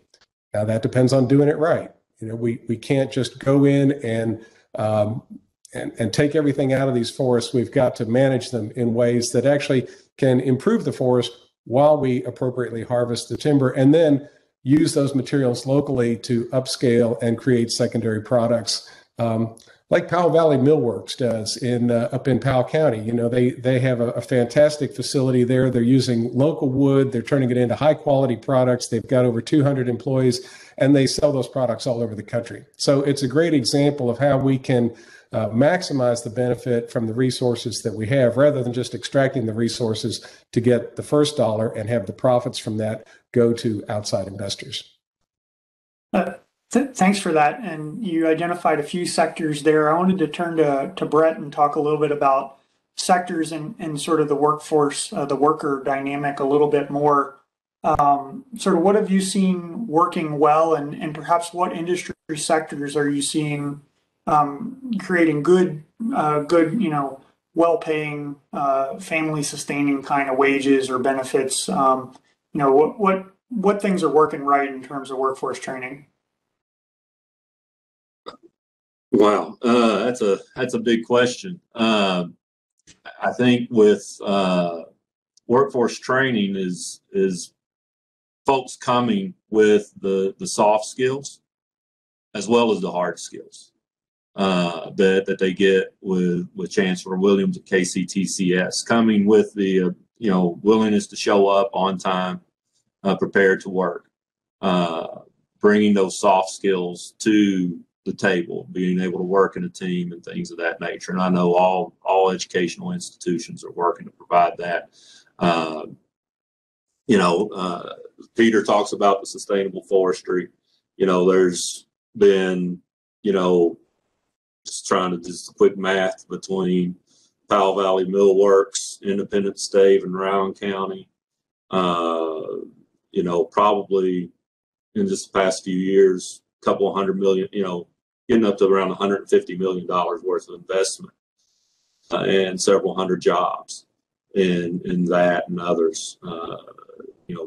Independence Stave is making barrels, and now will be making bourbon barrels in Morehead, Kentucky. So Kentucky's signature industry. And that's a $66 million investment and around 250 jobs across the street from a $100 million investment by App Harvest in 500 jobs. So workforce participation, I think, is one of the biggest things we need to work on. Kentucky's historically low in workforce participation, and our region is historically lower than the state. And I don't think it's because these folks aren't working. They're working in an economy that's a cash economy. They have a system that works for them, that pays the bills, and there's nobody starving in Eastern Kentucky, or very few. I mean, I'd say nobody, but there's people that are working in the cash economy while also working with the federal government systems that are there to help support them. So how do we bring them off of that cash economy into a tax-paying W-2 type of pay? And that's with more and better job opportunities, working with the private sector, bringing people that have had substance abuse disorder issues, incarceration issues, all of those things. When I say it's a silver shotgun shell, that's what I mean. Is that there's no one entity that can tackle all of these. So that's why I try to break it down into those three areas. Focus on what we do in our organization, and just try to beat the drum that everybody works on those issues professionally, day in and day out. Just keep chopping the wood. So I would say, KCTCS is doing the right things. They certainly are. I've got great partnerships with, before I left Morehead, I was a local economic development there, worked with KCTCS to put their new state-of-the-art campus there in the regional industrial park in Rowan County. Call on KCTCS for apprenticeships, working with one of our companies in London. I can't think of the name of Highlands Diversified Services. I've got Dr. Linden's on my board, Chancellor, as well as Elisa Johnson here at Somerset Community College. So we're working together, and I think those are the keys. That clear communication between partners, and the partners working with what they know how to do. I don't need to try to teach somebody welding. I'll leave that to KCTCS for that. Brett, that's great. Thank you so much. And Chancellor Williams, KCTCS was just mentioned probably a dozen times in the last few comments. I wondered if maybe you could share some observations and perhaps in addition to maybe success stories or industries that you see a lot of activity in, maybe also what needs to be improved from your point of view. We have a lot of distinguished guests in the audience from the federal and state level. Be interested in your thoughts there. Thank you. I've had the pleasure of serving at both Hazard Community and Technical College and Henderson Community College, both in coal communities, and agree that there's always opportunity, not only financially but also in terms of, I think, just this isn't going to come out right maybe, but believing in oneself. Everybody in those communities is so smart and so innovative and so entrepreneurial and so ready to move forward, and yet collectively, we're not moving forward as much as we'd like to. And I am grateful for our colleges and our college leadership and our partners who are part of that process, because there are extraordinary communities. That said, I think the more resources that we can bring to bear and the more specialized training and partnerships, like Southeast Kentucky, for example, has a great partnership around the recovery community and looking at how people coming out of recovery or in recovery can get training that links them directly to jobs. So they just featured a student who was a coal miner and is now, I believe, a respiratory therapist, for example. Our medical facilities need lots of help at all sorts of various levels, from a person at, that's a phlebotomist drawing blood, which does not take very much training, to that registered nurse right there at the bedside who, after 2 years of study, is ready to be a nurse and be an integral part of the healthcare team. I think there's lots of opportunity in allied health. There's going to be lots of opportunity in fiber optics and in laying, that broadband that we want. As the infrastructure bill moves forward, the construction opportunities and others, I think there's just an extraordinary amount of opportunity, and some of it is lifting that up to the people in the communities, that here's an opportunity. And here are the ways we can keep you engaged in your own community so you're not leaving. So those resources are staying at home and being part of a really strong and vibrant tradition in those communities. Kobe, I want to give you the last word on the panel here, bringing it all together. I think, as the Chancellor just said, she really reiterated a lot of the points that you made specifically on broadband, such as having a game plan, having your partnerships lined up. And we know that a lot has to come together, particularly in communities that maybe don't have a lot of capacity, can't write the grant necessarily for themselves, or don't have the cost share to put up on a project. A lot of challenges right there. And so want to just give you an opportunity to reflect on this conversation a little bit. Anything you'd like to share? Well, nobody's got broad enough shoulders to put all of Eastern Kentucky on it to get the job done, right? I mean, it can't fall on any one of us. So, I'll say this, Briggs, as I reflected, I just crossed my year anniversary at SOAR, and it's given me a whole new lens to look through local leadership and the importance of local involvement. And you always hear local government's the most important layer of government, but it really is true, because it's those people in courthouses and in city halls that they're the engine for the community. But if we look at even mayors and county judges to be the only people that are doing this work, or we put all the responsibility on them, it's too much for them. So I guess I would answer that question, Briggs, with no matter who you are in a community, if you're a business owner or just an employee, or you work for government, or you work for a nonprofit, or you're a concerned citizen, everybody's got a part of the rope to pull. Now, I couldn't point it out and tell you what that part is, but just get involved somewhere. There's somebody that needs you. There's some way to utilize your unique strengths or passion, and it doesn't take everybody hitting a grand slam. It takes everybody, hopping up to the plate and putting one between first and second base for a single, right? I mean, it's just about what is that part of the rope to pull for your community, because it's without that skin in the game, without somebody stepping up and saying, I want to be in charge of implementing this or being a piece of this, then we're just reliant on outside or somebody else coming in and doing the work for us. And that's never going to happen, right? So it's up to all of us to figure out what is that role for us inside of our communities, because we've all got a piece of the rope to pull. What a great note to wrap up the panel. And I want to thank all four of our distinguished speakers. Thank you so much for spending time and sharing your thoughts today. I also want to thank our audience. We have a lot of Kentucky leaders in the audience that, if we were all together in a face-to-face kind of auditorium, we'd be having a real robust debate together. So thank you all for participating in this conversation. And with that, we're going to transition on to the next part of our program. Thank you so much. So the next part of our agenda is we're going to teed up with a question, another poll question here. So which agency is your organization most likely to submit an application to in the coming year? So which federal agency?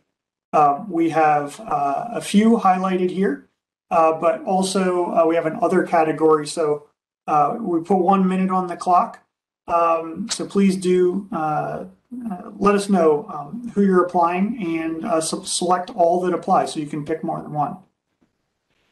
So with that, why don't we just we'll tee it up here, and shortly we'll have an introduction of the panel by our distinguished guest, Mrs. Gail Manchin, the federal co-chair of the Appalachian Regional Commission.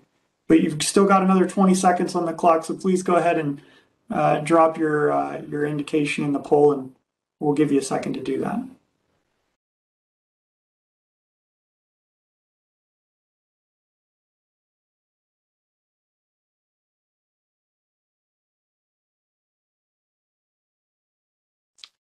All right. So let's see what the results are.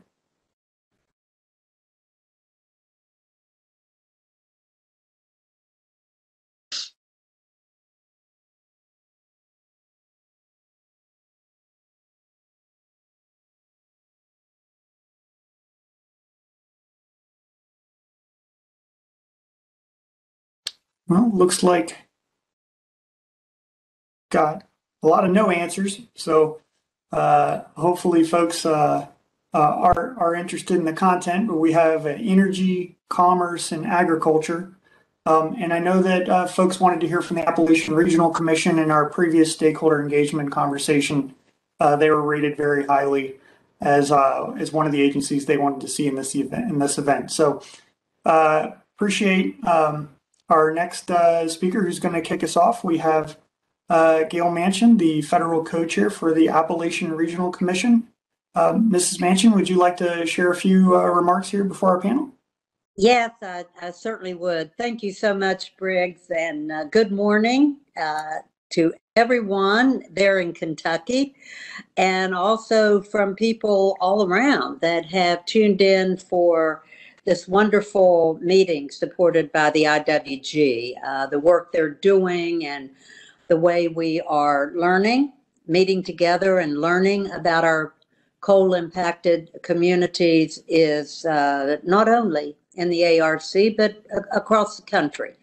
But today we're in Kentucky, and I was just so happy to see so many people that we met when our team from ARC was down there not so long ago. Colby Hall of Thor certainly was glad to see you and hear your remarks. But hearing from speakers of the Eastern Kentucky has reaffirmed just how many commonalities that we share across the Appalachian region. So I want to thank all of the local and state partners, but also our agency partners from across the country for their work on their initiative. And you'll be hearing from several of those in a little bit. I'll be introducing them, but certainly the Department of Commerce, Labor, Energy, Agriculture. It is about how we can work together, and we should be setting that model as we're asking you across the Appalachian region to stretch out and work across county and state lines. Then our federal agencies need to be doing the same thing, reaching out to each other across federal lines to see how we can support the communities in our Appalachian region. So I'm just very honored and proud to be here today as the federal co-chair for the Appalachian region. For those of you that may not be as familiar, ARC is a federal state partnership based on the premise that cooperation at all levels of government, beginning at the local level, state, and federal, is really necessary. It's the key to getting things done. And the partnership, this type of partnership, has been a core mission of ARC since its inception in 1965. And that's why we're so pleased to be a part of this working group. It just certainly is a continuum of our mission. And so each of the 54 Appalachian counties in Kentucky, we know, possess opportunities, great opportunities, as well as challenges. And the impacts of the downturn of the coal industry have been encompassing for all of our local communities and across the ARC. So the ARC's Power Grant is one of the ways that ARC supports the effort to create a more vibrant economic future in our coal-impacted counties. Since 2015, ARC has invested more than $287 million in 362 projects impacting 353 communities across the Appalachian region. And in fact, this year, we announced our largest Power Grant package ever, with 11 projects in Appalachian Kentucky receiving grants. So 11 new grants in Kentucky, and Colby talked some about the grant and what it enables the groups there in Kentucky to do.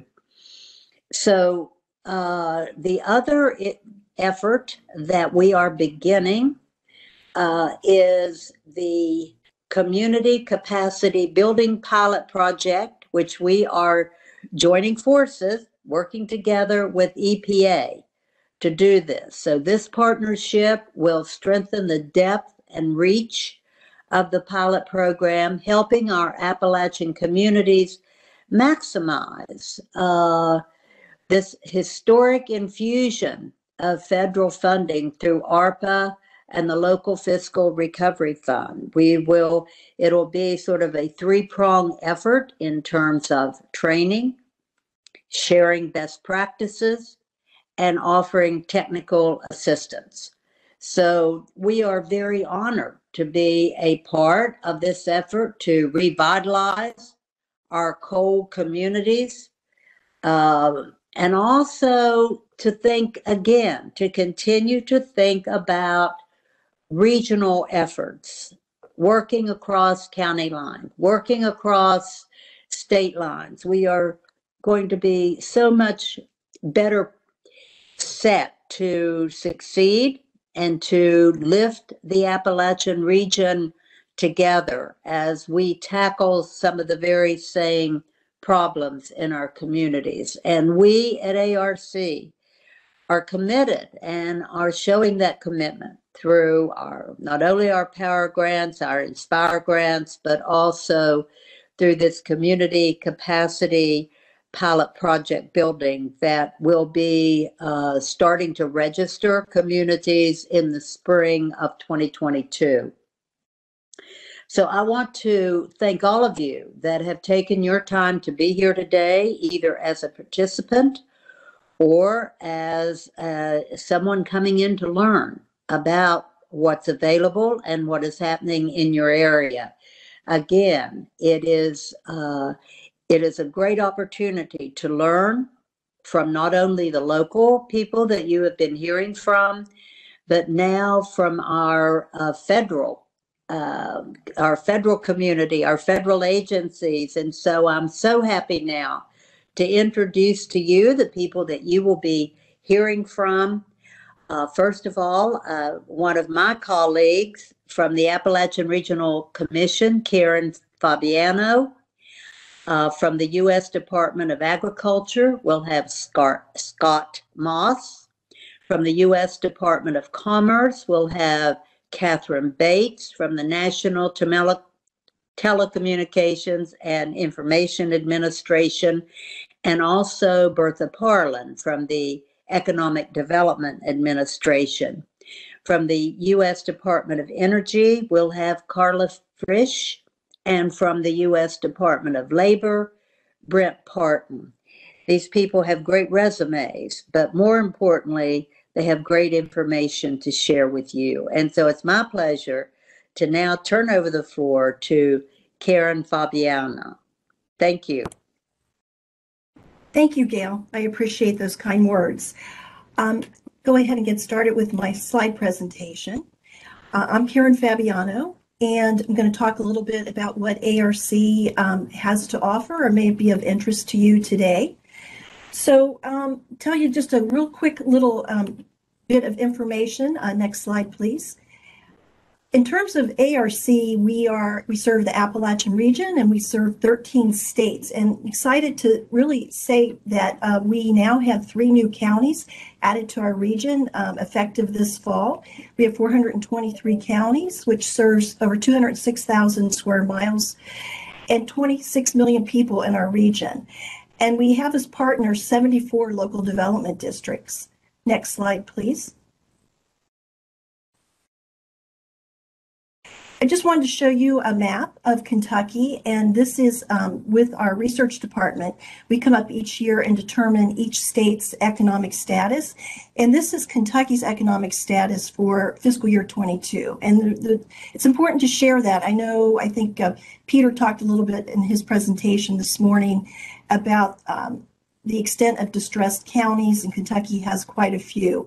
And it's important just to reflect, if you're thinking about ARC funds, this map will be an important guide because this will determine the match that is required with ARC dollars. And so if you are a distressed county, for instance, you would have a smaller match requirement that would be part of your ARC application. So just wanted to share this. This is the most current map that we have. And in terms of how this is determined, our research department looks at some basic indicators such as the 3-year average of unemployment, the per capita market income, and the poverty rates. So next slide, please. At ARC, our mission, we have a vision and a mission. Our vision is that we're a region of great opportunity that will achieve socioeconomic parity with the nation. And our mission is to innovate, partner, and invest to build community capacity and strengthen economic growth in Appalachia. Next slide. At ARC, we have a variety of roles that we serve. We're a grant maker, a funder. We do a lot of research and data provider. For example, we have a report that has an overview of coal and the economy in Appalachia. So if you go to our website, we have all of our research information on the website that may be of interest to you. We also serve as a convener, and what we mean by that is we typically will bring federal partners and industry experts to some of our workshops, or when we're working on projects, we engage with federal partners or industry experts to help us with our projects. We also serve the role as working with academies and institutes and helping to build up support for individuals and students in the region. Next slide, please. ARC recently approved a 5-year strategic plan that began with our fiscal year 22 and goes through fiscal year 26. And this was just recently approved in October. And these are 5 strategic goals, and these are on our website, so you are more than welcome to take a look at that. But just to kind of give you a quick overview, our goals are to build Appalachian businesses, to build a workforce ecosystem, to build infrastructure in Appalachia, to build tourism and infrastructure in the region, or to build community leaders and capacity. And so it's just important as you work with possibly our funding that one of the projects you have in mind has to fit within these goals. And they're very flexible and easy to work with. But just keep this in mind as you think about possible funding opportunities at ARC. Next slide, please. In terms of Kentucky, ARC provides dollars directly to Kentucky through one of our main state programs, through the State Area Development or Distressed Funding programs. And Kentucky anticipates in excess of $23 million will be available for the state for fiscal year 22. Typically, a lot of these projects fall in the area of infrastructure or workforce types of projects. If you have a project that you think you might be interested in pursuing funding, It's important that you reach out to Kentucky State Program Manager Scott Sharp. He can help guide you through the parameters and requirements of the program. Some other resources that Kentucky also has in conjunction with ARC is area development districts. Those are regional planning districts that are a key partner to us in the state of Kentucky. And there's 9 in the Appalachian region. And what they do is they help the state as well as ARC find the best projects for the region. Many times they drive initiatives and they provide support to you as a possible applicant. So they're a good resource to go to if you are interested in funding. In terms of Kentucky's timeline for state area development or distressed applications, they typically take pre-applications in October. But if you've missed that deadline for this year, we may consider, or Kentucky may consider, a possible interest if you are invited by the commissioner. Once again, it's best that you work with Scott Sharp, your state program manager, and he can guide you on those particulars. Next slide, please. In terms of ARC and resources that we provide directly to applicants, Gail mentioned earlier about our POWER program and highlight some of the things that she mentioned with what we've accomplished to date. And as you can see, we've distributed a lot of dollars to a lot of projects in the region. And Kentucky, with this last round, had 11 projects. And to date, since 2015, Kentucky has received over 55 grants through the POWER program. Next slide.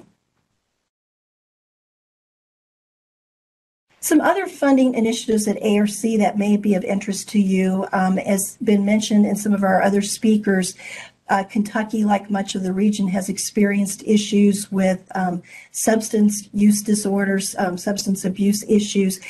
And what we have is some funding that was provided through Congress through our INSPIRE program. And we've funded 2 rounds to date. Each year we have approximately $10 million available. And the goal of this program is to look at partners or nonprofits or organizations that come in and have projects that are interested in a recovery ecosystem for workforce reentry for participants or residents who have gone through recovery. Another program that is not directly through ARC, but through one of our federal partners through the Department of Labor, is the Workforce Opportunity for Rural Communities. We have partnered with Department of Labor, and the region has received over $29 million in demonstration grants over the last couple rounds. And this is to provide support primarily for workforce development initiatives. Next slide, please. A new item that we're really excited about at ARC is the Infrastructure Investment and Jobs Act, which was signed into law last week with the president. ARC looks to receive over $1 billion over 5 years, which comes to approximately $200 million per year beginning this fiscal year. And there's another $1.25 billion over 5 years that will be dedicated to funding the Appalachian Development Highway System at the Federal Highway Administration. Stay tuned and work with your state program manager, as well as look at our website. We're just beginning to determine how we will distribute these funds. So it's exciting. This will be in addition to our allocation. One other area that ARC does quite a bit of work with is investing in our local residents. And some of the programs that we offer is our Leadership Institute. We provide some funds through the Oak Ridge STEM program for middle schoolers and high school students. And we have an Appalachian teaching program as well. Some other areas that we invest in residents is our entrepreneurship camp.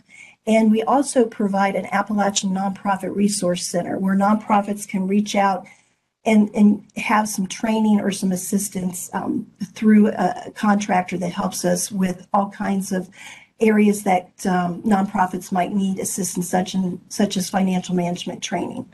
Next slide, please. Important thing to remember is that the first place to start, of course, is with your ARC state program manager, and that's Scott Sharp. And this is his contact information. So if you have a project that you would like to discuss and see if possibly ARC might be a funding resource, please reach out to Scott. Next slide. And at ARC, I provided our federal contact information. Here's my information. Feel free to contact me if you have any questions, and I can certainly guide you. I work with the local development districts and the POWER program, but I can certainly put you in contact with many of our other colleagues.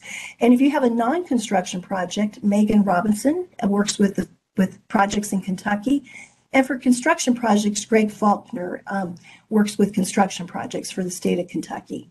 So that's just some basic information, and we look forward to working with you and hope that you have something in mind, and look forward to any questions or ideas that you might have.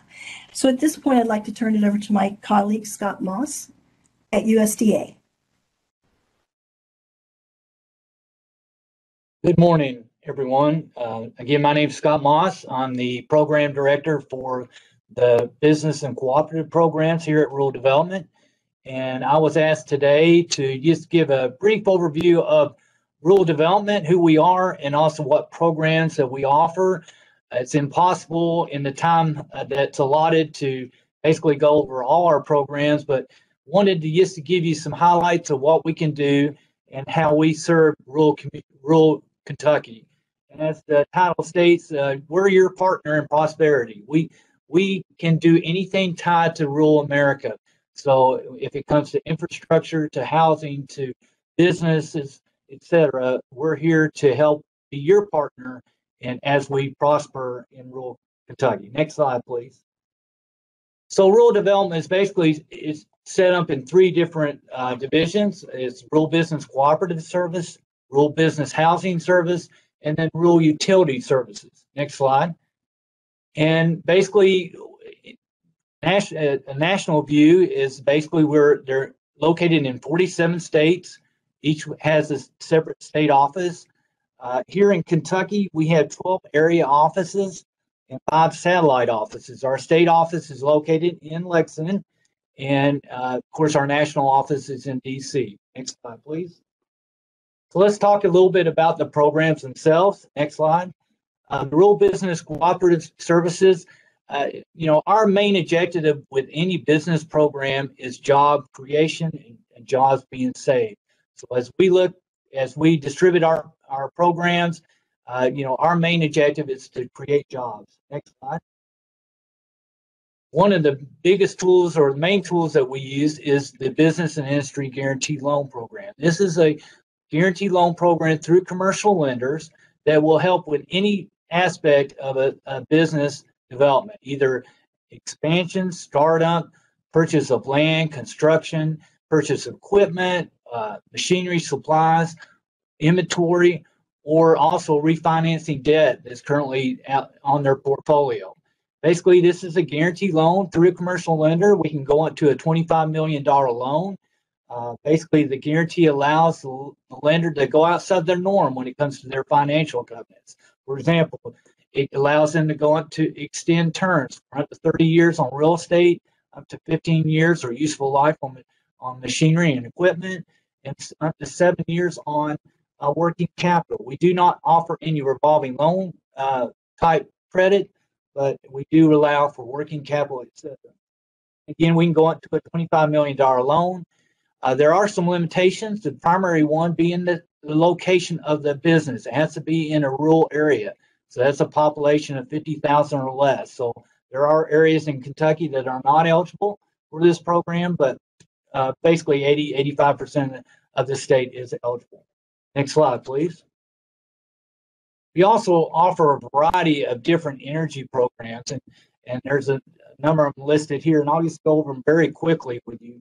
But the Advanced Biofuel Payment Program, or the 9005 program, is a subsidy program that's based on quarterly production numbers to promote the manufacturing of renewable fuels such as biodiesel, ethanol, and bio-based pellets. The Biorefinery Renewable Chemical and Bio-Based Product Manufacturing Assistance Program, it's a lot of words, 9003, is for the development, construction, and retrofitting of technologically new commercially scaled processing and manufacturing equipment and required facilities that will be used to convert renewable chemicals and bio-based outputs into user products on a commercial scale. For example, end use would be such as fertilizers, pharmaceuticals, pesticides, plastics, lubricants, and oils. Under this program, it's a guaranteed loan program only. We can go up to a $250 million guarantee, or a $250 million loan, excuse me, at an 80% guarantee. And basically the application process is a two-step process, with the first being a letter of intent, being with a deadline on March 2nd. The next program is the Repowering Assistant Program, the 9003 program. This encourages the use of renewable biomass as replacement fuel source for fossil fuels to be used to provide process heat or power in operation in eligible biorefineries. This is a program currently we are waiting on ANOSA for funding, but that there is a potential opportunity for funding moving forward. And then there's the REAP program, the Rural Energy for America program, which is one of our major programs, most active program. Under that program, there's a variety of different individual sub-programs, one being the Energy Audits Renewable Energy Development Grants. This is a grant to help subsidize the cost of energy audits and technical review reports for renewable projects. This is a grant through our higher learning, such as UK, Berea College, etc. But it's a great resource for help bring down the cost or subsidize the cost of energy audits or technical reports. Also, a new program called the Energy Efficiency Equipment Program through REAP. This is a guaranteed loan that's set up to $25 million for energy efficiency equipment tied to new startups or to retrofit of existing manufacturing facilities. So this is an excellent opportunity for capital options if you're looking at expansion or adding new equipment. Next slide.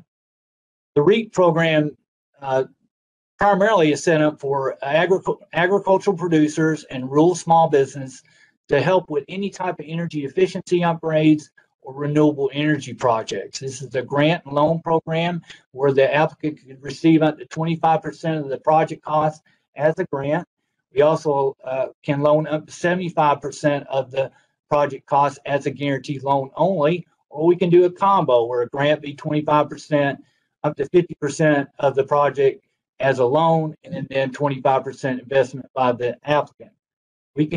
Grants can go up to $250,000 for energy efficiency and up to $500,000 for renewable energy projects.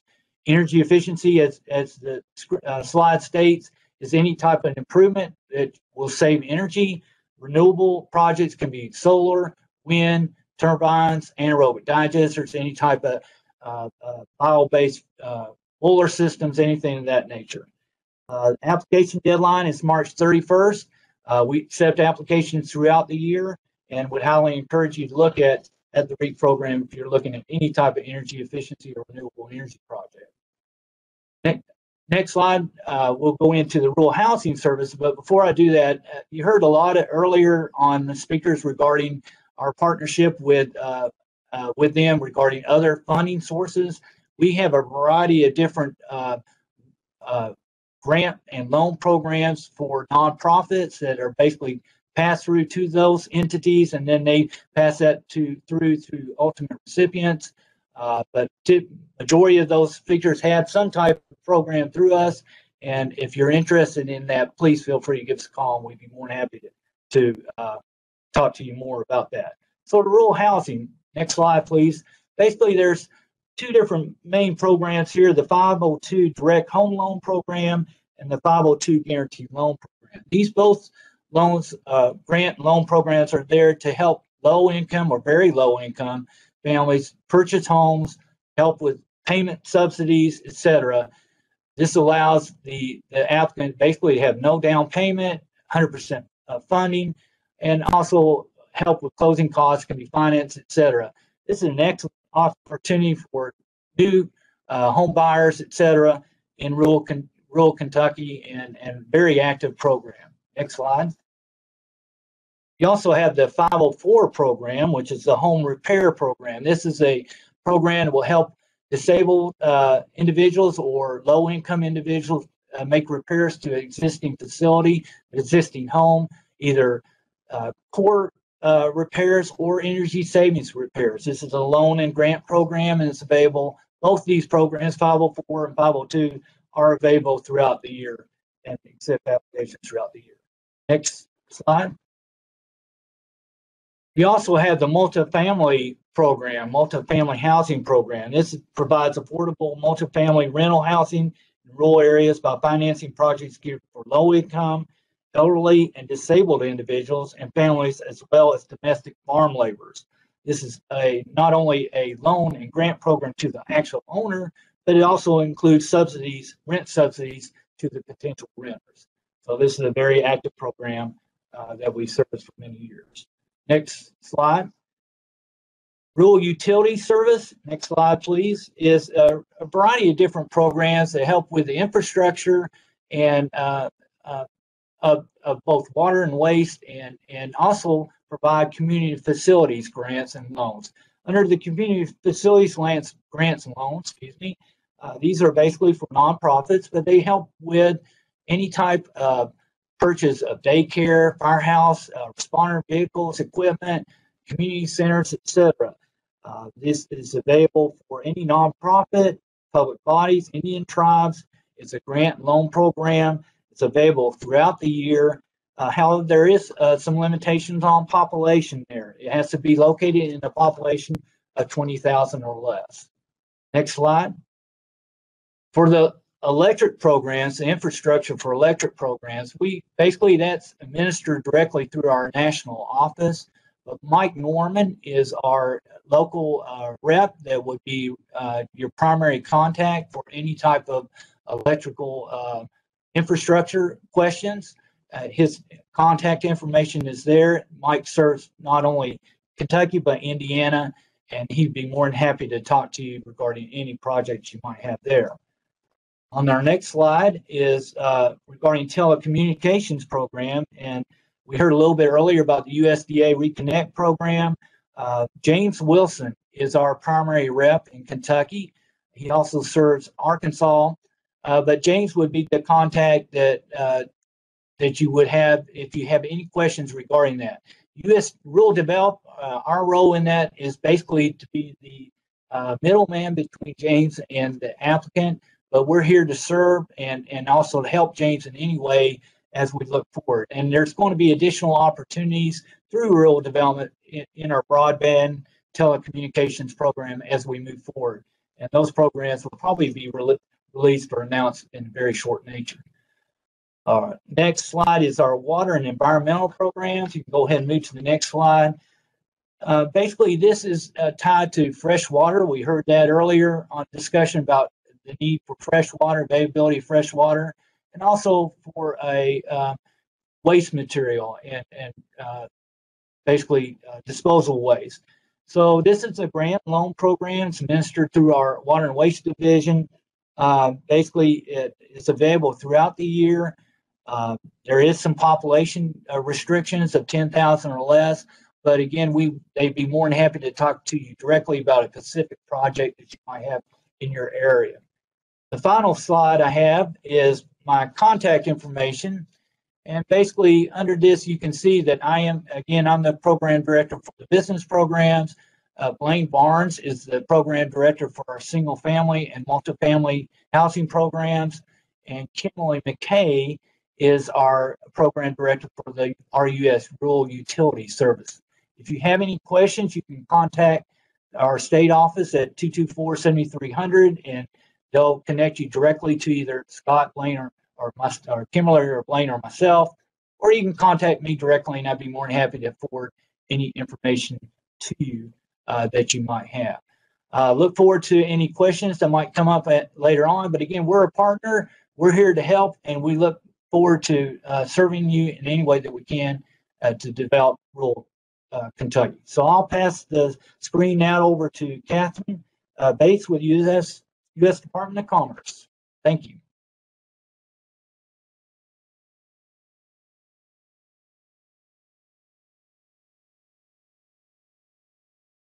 Thanks, Scott. Can everybody hear me? I assume. I'm waiting on my slides. There they are.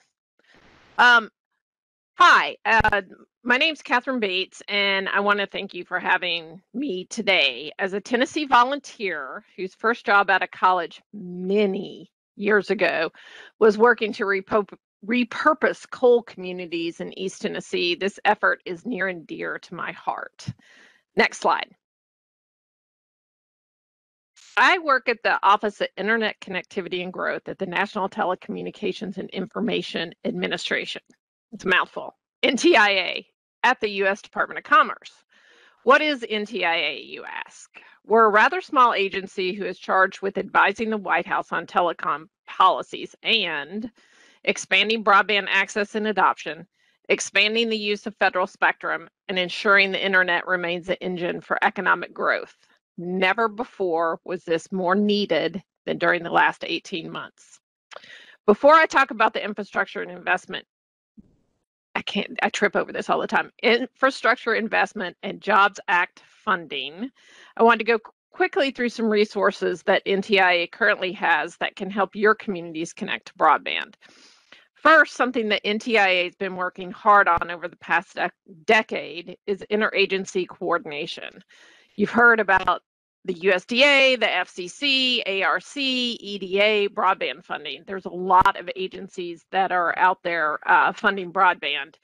So through this, we developed a one-stop shop for federal broadband funding.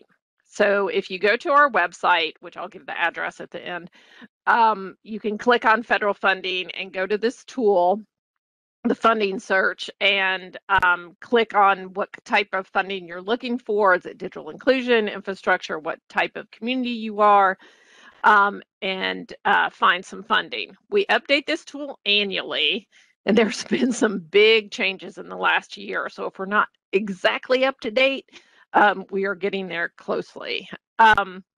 Next slide.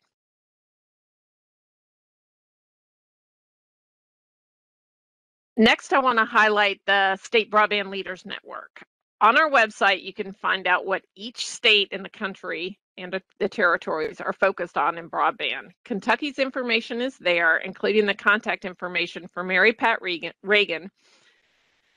who is leading the broadband efforts in Kentucky. I work closely with Mary Pat and can tell you she is very accessible and will be key into the next tranche of funding. Next slide. Lastly, I want to highlight our Indicators of Broadband Need map, the first interactive public map that allows users to explore different data sets where the different data sets out there about where people do not have quality internet access. You can click on your area and get an idea of what broadband is like in your area, and this is based on Ookla speed test data. It's based on some federal funding programs. It's based on Microsoft data. So it's comprehensive. It's not perfect, but it can give you an idea of what broadband's like in your area. All of these resources can be found on our website, www.broadbandusa.ntia.doc.gov. On the next slide. So now I'd like to talk about what Colby Hall from SOAR called the golden age of broadband funding. I laughed when I heard that. The IIJA broadband funding, $65 billion in federal funding for broadband. As you can see, NTIA will be administering almost $50 billion of this funding in 4 different programs. We call it the BEAD for the infrastructure, the Digital Equity Act, the Middle Mile, and the Tribal. And on the side of the slide, you can see that the FCC got some funding, US Reconnect got more funding, so there's other additional funding, but the bulk of it is coming to NTIA. And of that almost $50 billion, $42 billion will be in the BEAD program, which BEAD stands for Broadband Equity, Access, and Deployment. I think. It's a formula-based program to fund broadband infrastructure that will go directly to states, including Kentucky. I want to emphasize what Colby said. The money won't solve all the connectivity issues, and local coordination with the state will be key to the success of this program. It's mandated in the legislation that states coordinate with local governments. It's something that NTIA believes strongly in, and we've seen it work in many communities. It is my wish that every state and region had a SOAR and had the resources that Eastern Kentucky has to help support this coordination. We're working on that. I'm already going to reach out to Colby and talk to him about what they're doing in Eastern Kentucky. And we hope that every region of Kentucky has something like that. Next slide. NTIA will be starting virtual listening sessions on these programs. They are big programs. We have 180 days to get the NOFOs out, which are Notice of Funding Opportunities for the BEAD and the Digital Equity Act. So we're starting our virtual listening sessions, hopefully December 15th. I'm not sure of the date. It's going to be in mid-December before the holidays with our first one, where we get input from local communities, from states, from internet service providers, from community organizations, what they would like to see in the NOFO. And we're going to do some education on what is in the legislation, because we do have some limits in there. But to receive updates from us, it's best to go sign up for our newsletter on our website, and we send out periodic emails about things. We have current grant programs, and we have these new grant programs. Again, the website address is broadbandusa.ntia.doc.gov. So I look forward to questions. I don't know if I can answer a lot on the new funding. We are just in the process of grappling with some policy issues around it, and we look forward to working with both the state and the local community organizations, local governments, and the providers to make this program successful and reach the goal of the administration's connecting 100% of Americans. So now I would like to turn this over to my colleague, Bertha Parlin, in our sister agency at Commerce, EDA.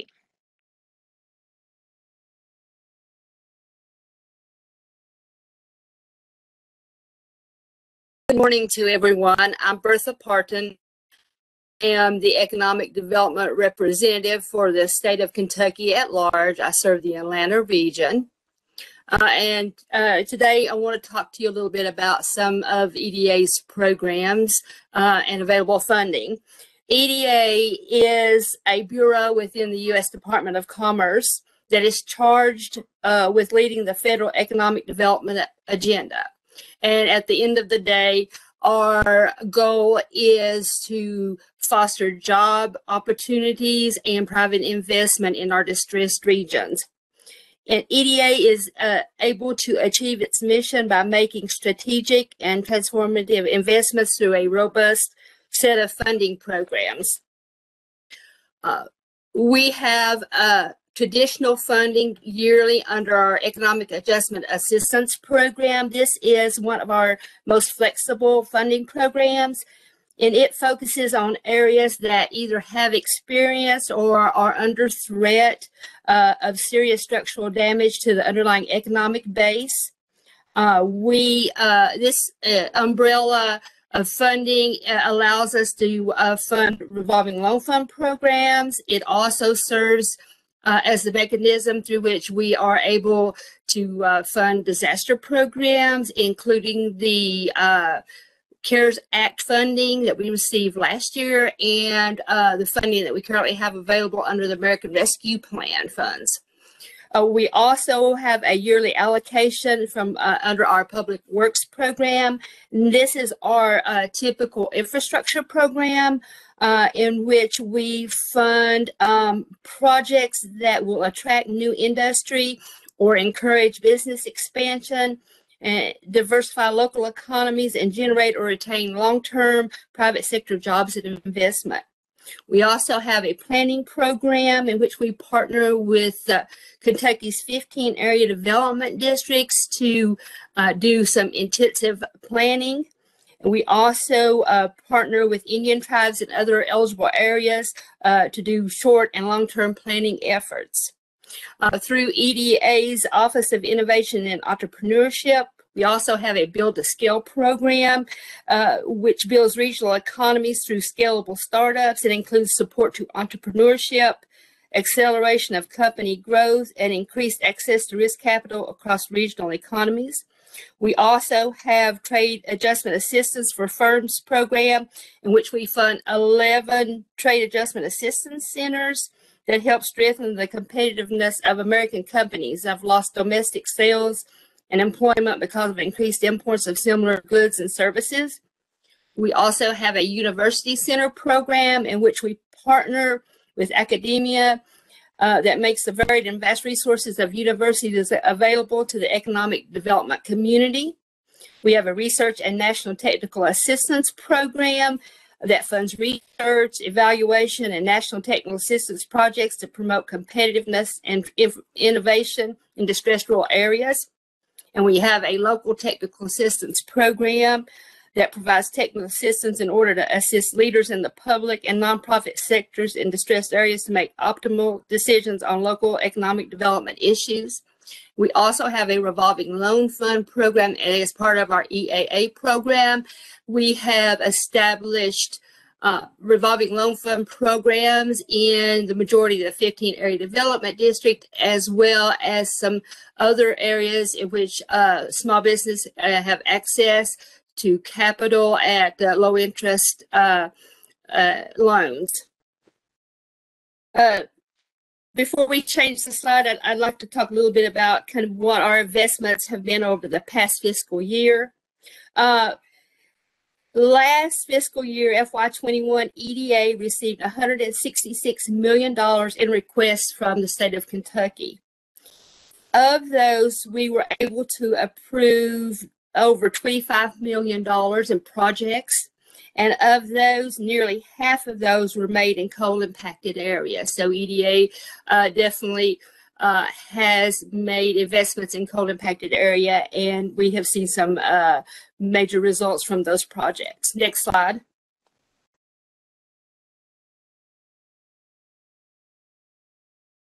Next slide, please.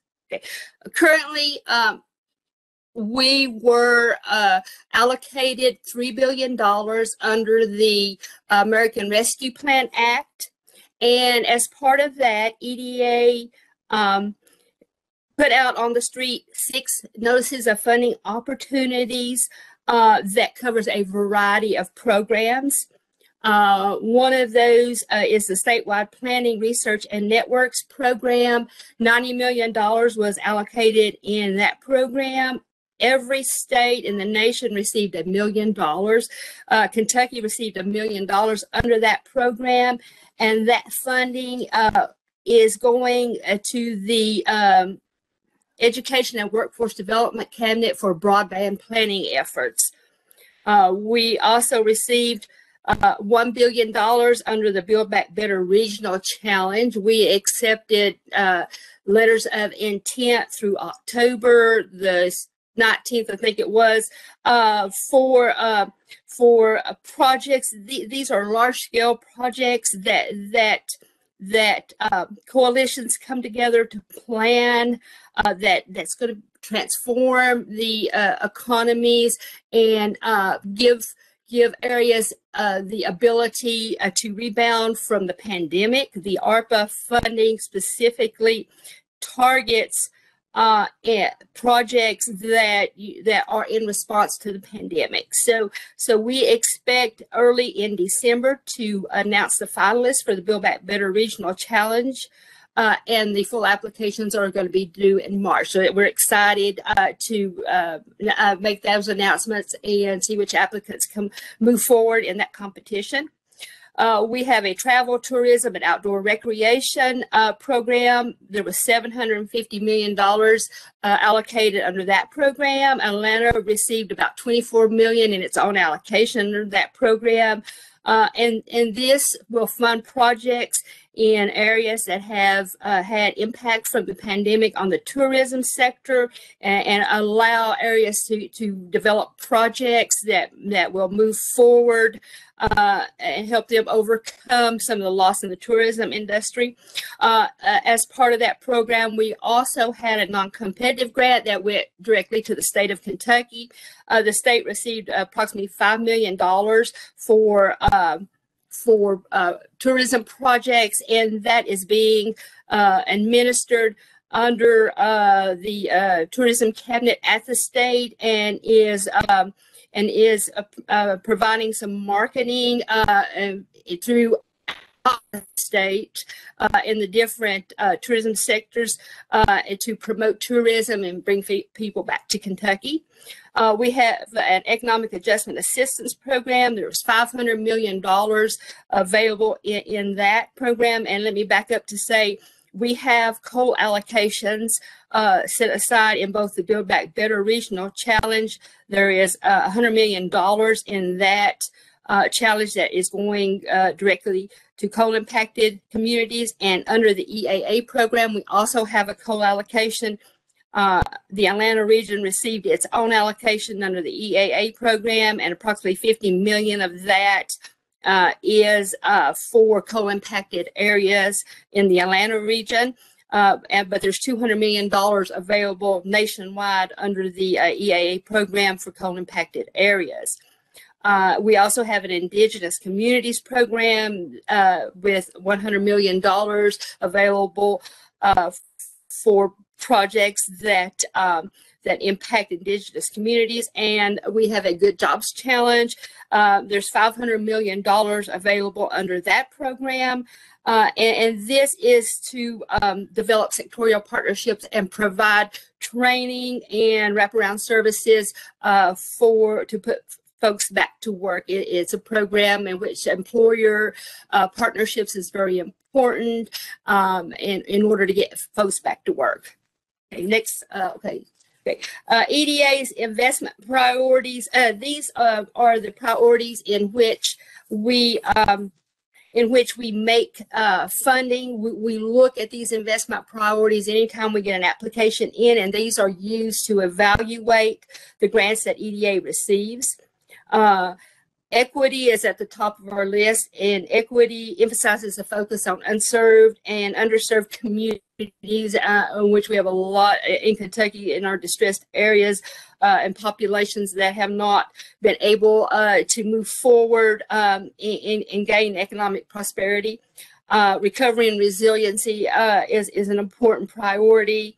Workforce development, manufacturing, technology-based priority is a priority. Environmentally sustainable development and exports and foreign domestic investment is also an important investment priority for us. Our eligible applicants are district organizations, Indian tribes, state, county, city, or other political subdivisions of a state. Institutions of higher education or a consortium of institutions, and public or private nonprofit organizations, so long as they are working in cooperation with officials of a political subdivision. And EDA is not authorized to provide grants to individuals or to for-profit entities. Next slide.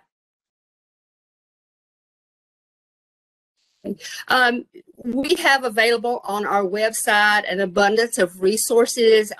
If you sign up for our newsletter, you will be aware of all of our funding opportunities.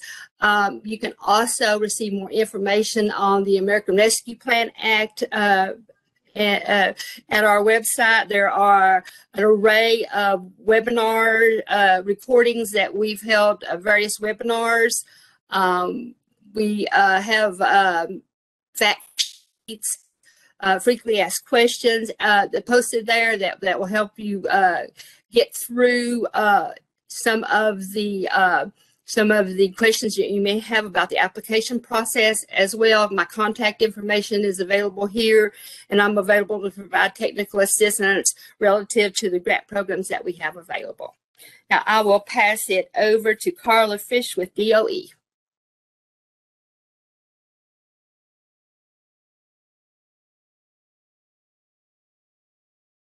Hello, everyone. Very happy to be with you this morning. And I think we've learned a lot already about the Infrastructure Investment and Jobs Act, or as we like to call it, the Bipartisan Infrastructure Law. I'm Carla Frisch with the U.S. Department of Energy, and I lead our Office of Policy. So hope you all are feeling energetic here and ready to learn more about what's possible with this new bipartisan infrastructure law. Just to give you a bit of context, I hate to say it, but I think you might already know that Kentucky has been suffering for decades from a lack of investment in infrastructure. And we saw the American Society of Civil Engineers gave Kentucky a C- on its infrastructure report card. But the good news here is that the Infrastructure Investment and Jobs Act, or the Bipartisan Infrastructure Law, will make life better for millions of Kentuckians. And how is that? Number one, as we scale up the development and deployment of clean energy technologies, there will be job opportunities. So for Americans across the U.S. on building new clean energy infrastructure. And two, a real effort is underway to make sure that every American worker and community can benefit from and see their future in those clean energy solutions. So I want to tell you about the four main areas where there are programs and activities flowing through the Department of Energy. So the first of those on the next slide is investing in American manufacturing and workers. So one example of what's already underway in Kentucky is the Department of Energy has some work with the University of Kentucky that's focused on the extraction and scaling up production of rare earth minerals, and that can come from coal and from coal byproducts. Now, what the Bipartisan Infrastructure Law does that you see here on this slide is a significant investment in bolstering domestic supply chains. So this is all parts of the supply chain, from critical minerals to battery manufacturing and recycling, and some specific investments in hydrogen supply chains. There are investments to support coal and fossil fuel communities. And one of those is a new $750 million grant program to support advanced energy technology manufacturing projects in coal communities. And the Interagency working group that's hosting us today is going to help provide some information about how communities can get access to those resources. And then, of course, it's very important to invest in the workforce. So part of what the Bipartisan Infrastructure Law does is make additional investments in building, training, and assessment centers to make sure that workers have access to training if they choose to take that training and look for different types of opportunities. So that's what has passed in the Bipartisan Infrastructure Law. Now there's additional investments underway, under discussion. So that's in the partner bill to the Bipartisan Infrastructure Law, which the president signed. There's the Build Back Better Act. That's passed the House and is under discussion now in the Senate. So if that were to pass in the Senate, it also includes significant investments in American manufacturing and workers, particularly providing benefits for companies that support domestic manufacturing. So helping onshore, reshore, and build new domestic manufacturing if that Build Back Better Act were to pass. Now, the second big area on the next slide is expanding access to energy efficiency and clean energy. This is for families, for communities, and for businesses. So already Kentucky has made really significant investments through something we call the Weatherization Assistance Program. And this helps low-income residents in homes to weatherize. So stop up leaks and make sure that the heat is staying in the winter and the cool is staying in during the summer. So that provides all kinds of benefits for low-income households to reduce their costs. And the Bipartisan Infrastructure Law, as you see here on the slide, makes significant new investments in that Weatherization Assistance Program. Similarly, Kentucky already has great work underway on efficiency, energy efficiency, and clean energy technology through the Kentucky Housing Corporation, through the Kentucky Clean Fuels Coalition. And there are investments in the bipartisan infrastructure law to build on those. So to support cleaner schools for our children and teachers, and to send grants through communities and through the State Energy Office. Now, in addition to this, from the Department of Energy, there's also investments from Department of Transportation, particularly on electric vehicle chargers. So looking at the numbers right now, roughly 73,000 people in Kentucky work in the motor vehicle sector. So more opportunities there coming, especially with almost $70 million coming to Kentucky over the next 5 years to support the expansion of EV charging networks in the state. So big opportunity there. Now that is what has passed already. And then the Build Back Better Act, which is under discussion in the Senate, that would do even more. So it includes programs to help investments in whole home retrofits and in efficient appliances. Now, the third area is, on the next slide, is delivering reliable, clean, and affordable power to more Americans. So as you all know and have experienced, in the last decade, Kentucky had 26 extreme weather events that cost the state up to $10 billion in damages. So under the bipartisan infrastructure law, Kentucky will receive dollars to help protect against wildfires and against cyber attacks, and including investments to fund to cap and seal abandoned coal mines. So we heard about that from an earlier speaker. So this is all about making sure our electrical grid and what's connected to it is ready for the extreme events and cyber issues that we are facing now, and also maintaining our existing generation fleet to keep that clean power online. Now, if the Build Back Better Act were to pass the Senate, that would mean significantly more investments to help consumers take advantage of that clean, affordable power and make sure that they could easily afford energy efficiency, electric vehicles, solar power, all kinds of opportunities there if that were to pass. Now, lastly, on the next slide, there's an investment in clean energy demonstrations. So demonstration is an important stage and step of the technology development process. So often it's building the first of a kind or the first commercial scale facility. And that helps test it out, see if it works, and then hand it over to the private sector to grow and scale. So here there's the opportunity for Kentucky to compete for more than $21 billion in funding for new demonstration projects and research hubs. Those are in hydrogen and battery recycling and carbon capture. And the intent is that many of those projects and hubs be located in hard-hit energy communities that create jobs and often take advantage of the same skills fossil fuel workers already have. So that's the whirlwind tour of the bipartisan infrastructure law for energy. And on the last slide here, I just wanted to share and make sure you have the contact information for our Appalachia regional specialist, Torin Collins, who is interested in engaging with you all and can answer any questions you have. Then we've got, if you want to make sure that you're receiving email notifications about these funding opportunities, you can do that at fedconnect.gov or click on this link here to sign up for DOE listservs for different offices. And I wanted to close by telling you about an opportunity that's on the table right now. So I was talking about what's coming. As the previous speakers have said, a lot of that is under development and will come your way soon. But what you can do right now is we have an open application for something that we're calling Communities Leap. Communities leading on that clean energy of the future. So any community can come and apply to the Department of Energy to get technical assistance to plan for the clean energy future you want, whether that is in transportation, whether that is in how to create clean power. Lots of opportunity there. So we're in the middle of the registration and application window right now.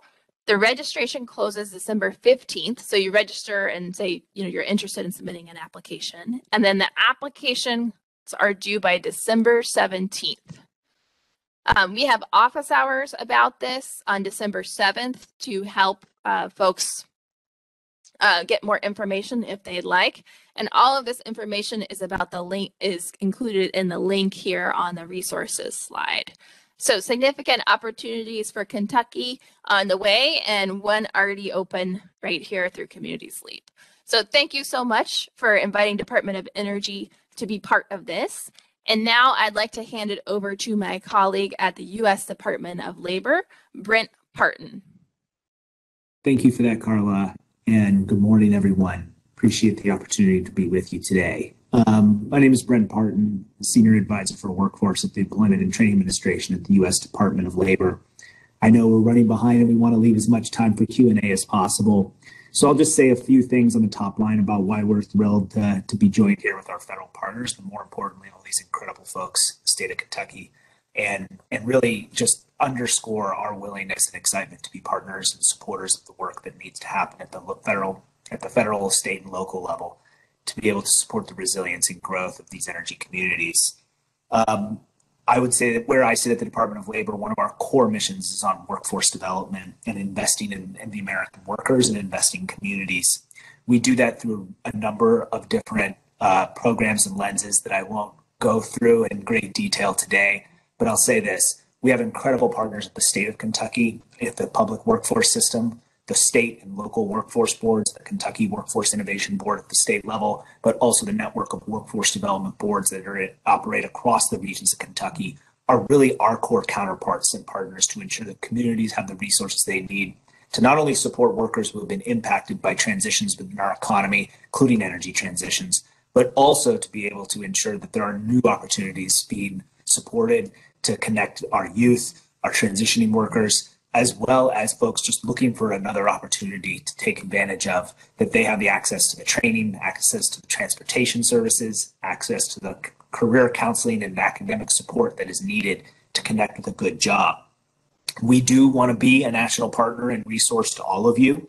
Our goal is to use all the levers we have to support the resilience and growth of communities across the state of Kentucky. And I'll say that our North Star that we bring to this work is about job quality.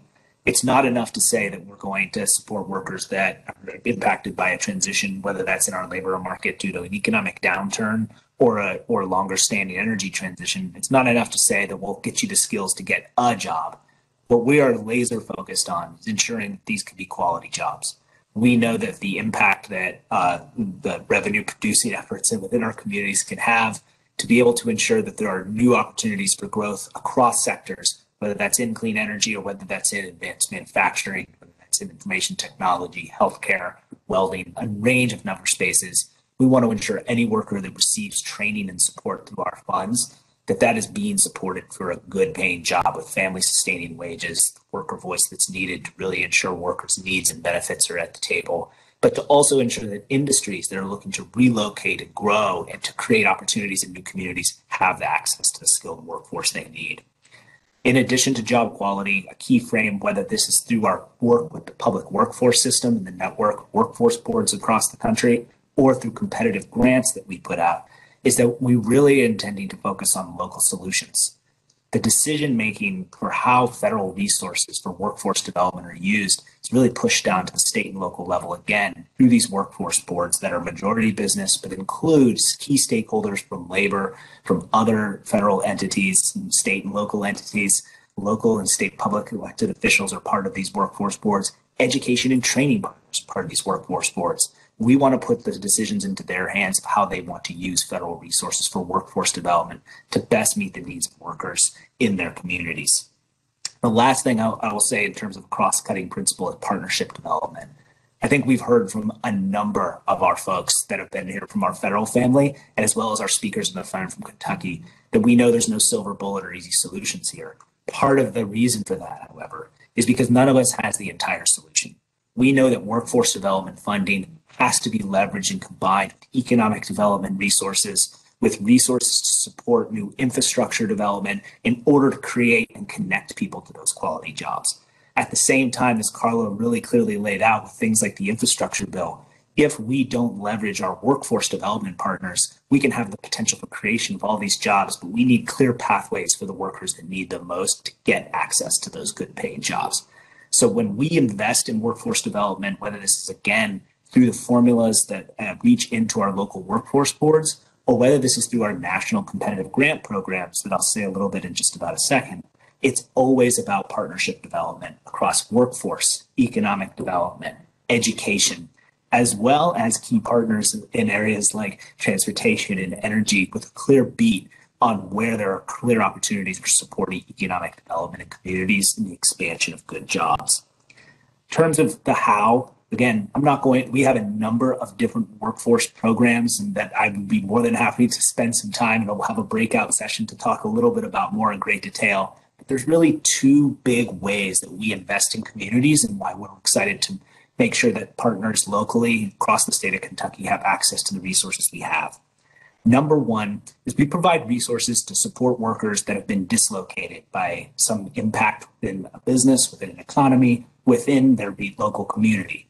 The support for dislocated workers, as we call them in the parlance of our federal formulas, is something that we support both through grants that can be made to states, of which the state of Kentucky has benefited from dislocated worker or disaster grants to support workers in the near term who face dislocation due to a range of different causes, but also for individuals that lose their jobs or are looking for transitions.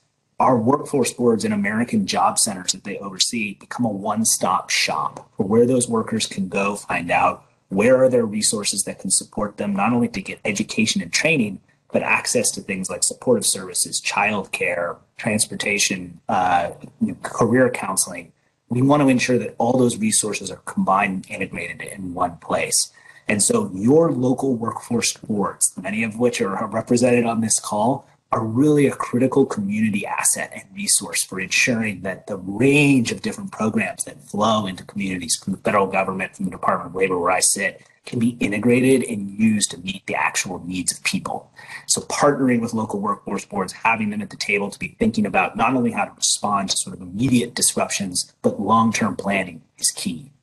To that second point, the second big bucket that I want to make sure everybody knows about how we do what we do to support you all is we do have a range of national competitive grants that we invest in communities in a range of different workforce strategies, registered apprenticeships, community colleges, youth-focused grants to help young people get work experience into good paying jobs in their local communities to help communities retain the young talent they need. We have sector-focused grants, meaning grants that are focused on bringing together industry leaders from areas like manufacturing, healthcare, even information technology to help build out new talent pipelines.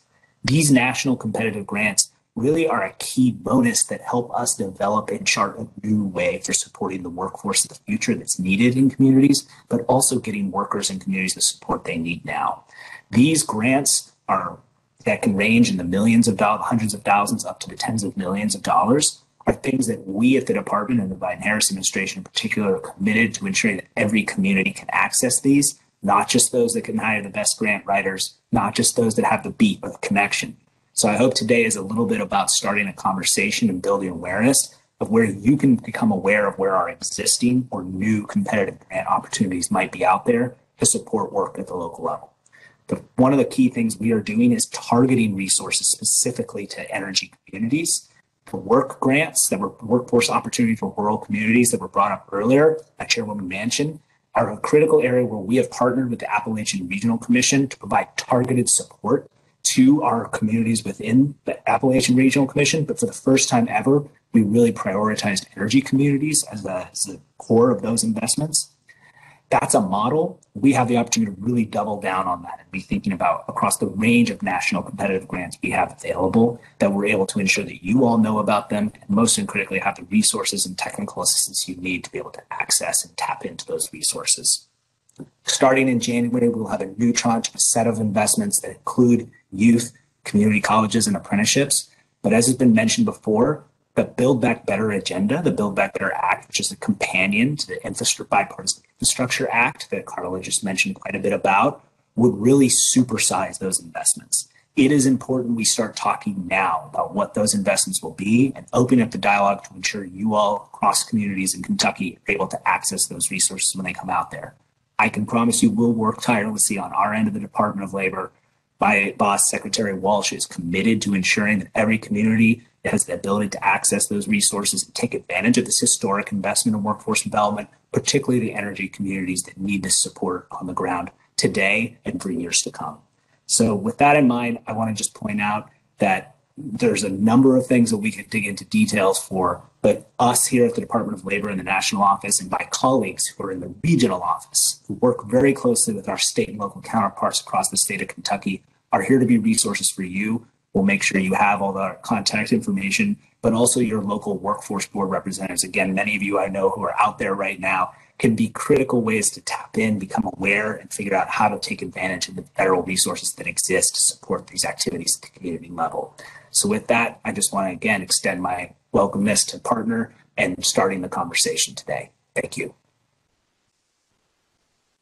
Hey, thanks, Brent. What a great way to close us out with a worker-centered, very positive message. And given that we're short on time, I want to summarize a little bit what we heard, as well as thank our panelists, Karen, Scott, Catherine, Bertha, Carla, and Brent. You guys did a great job. Thanks for sharing so much.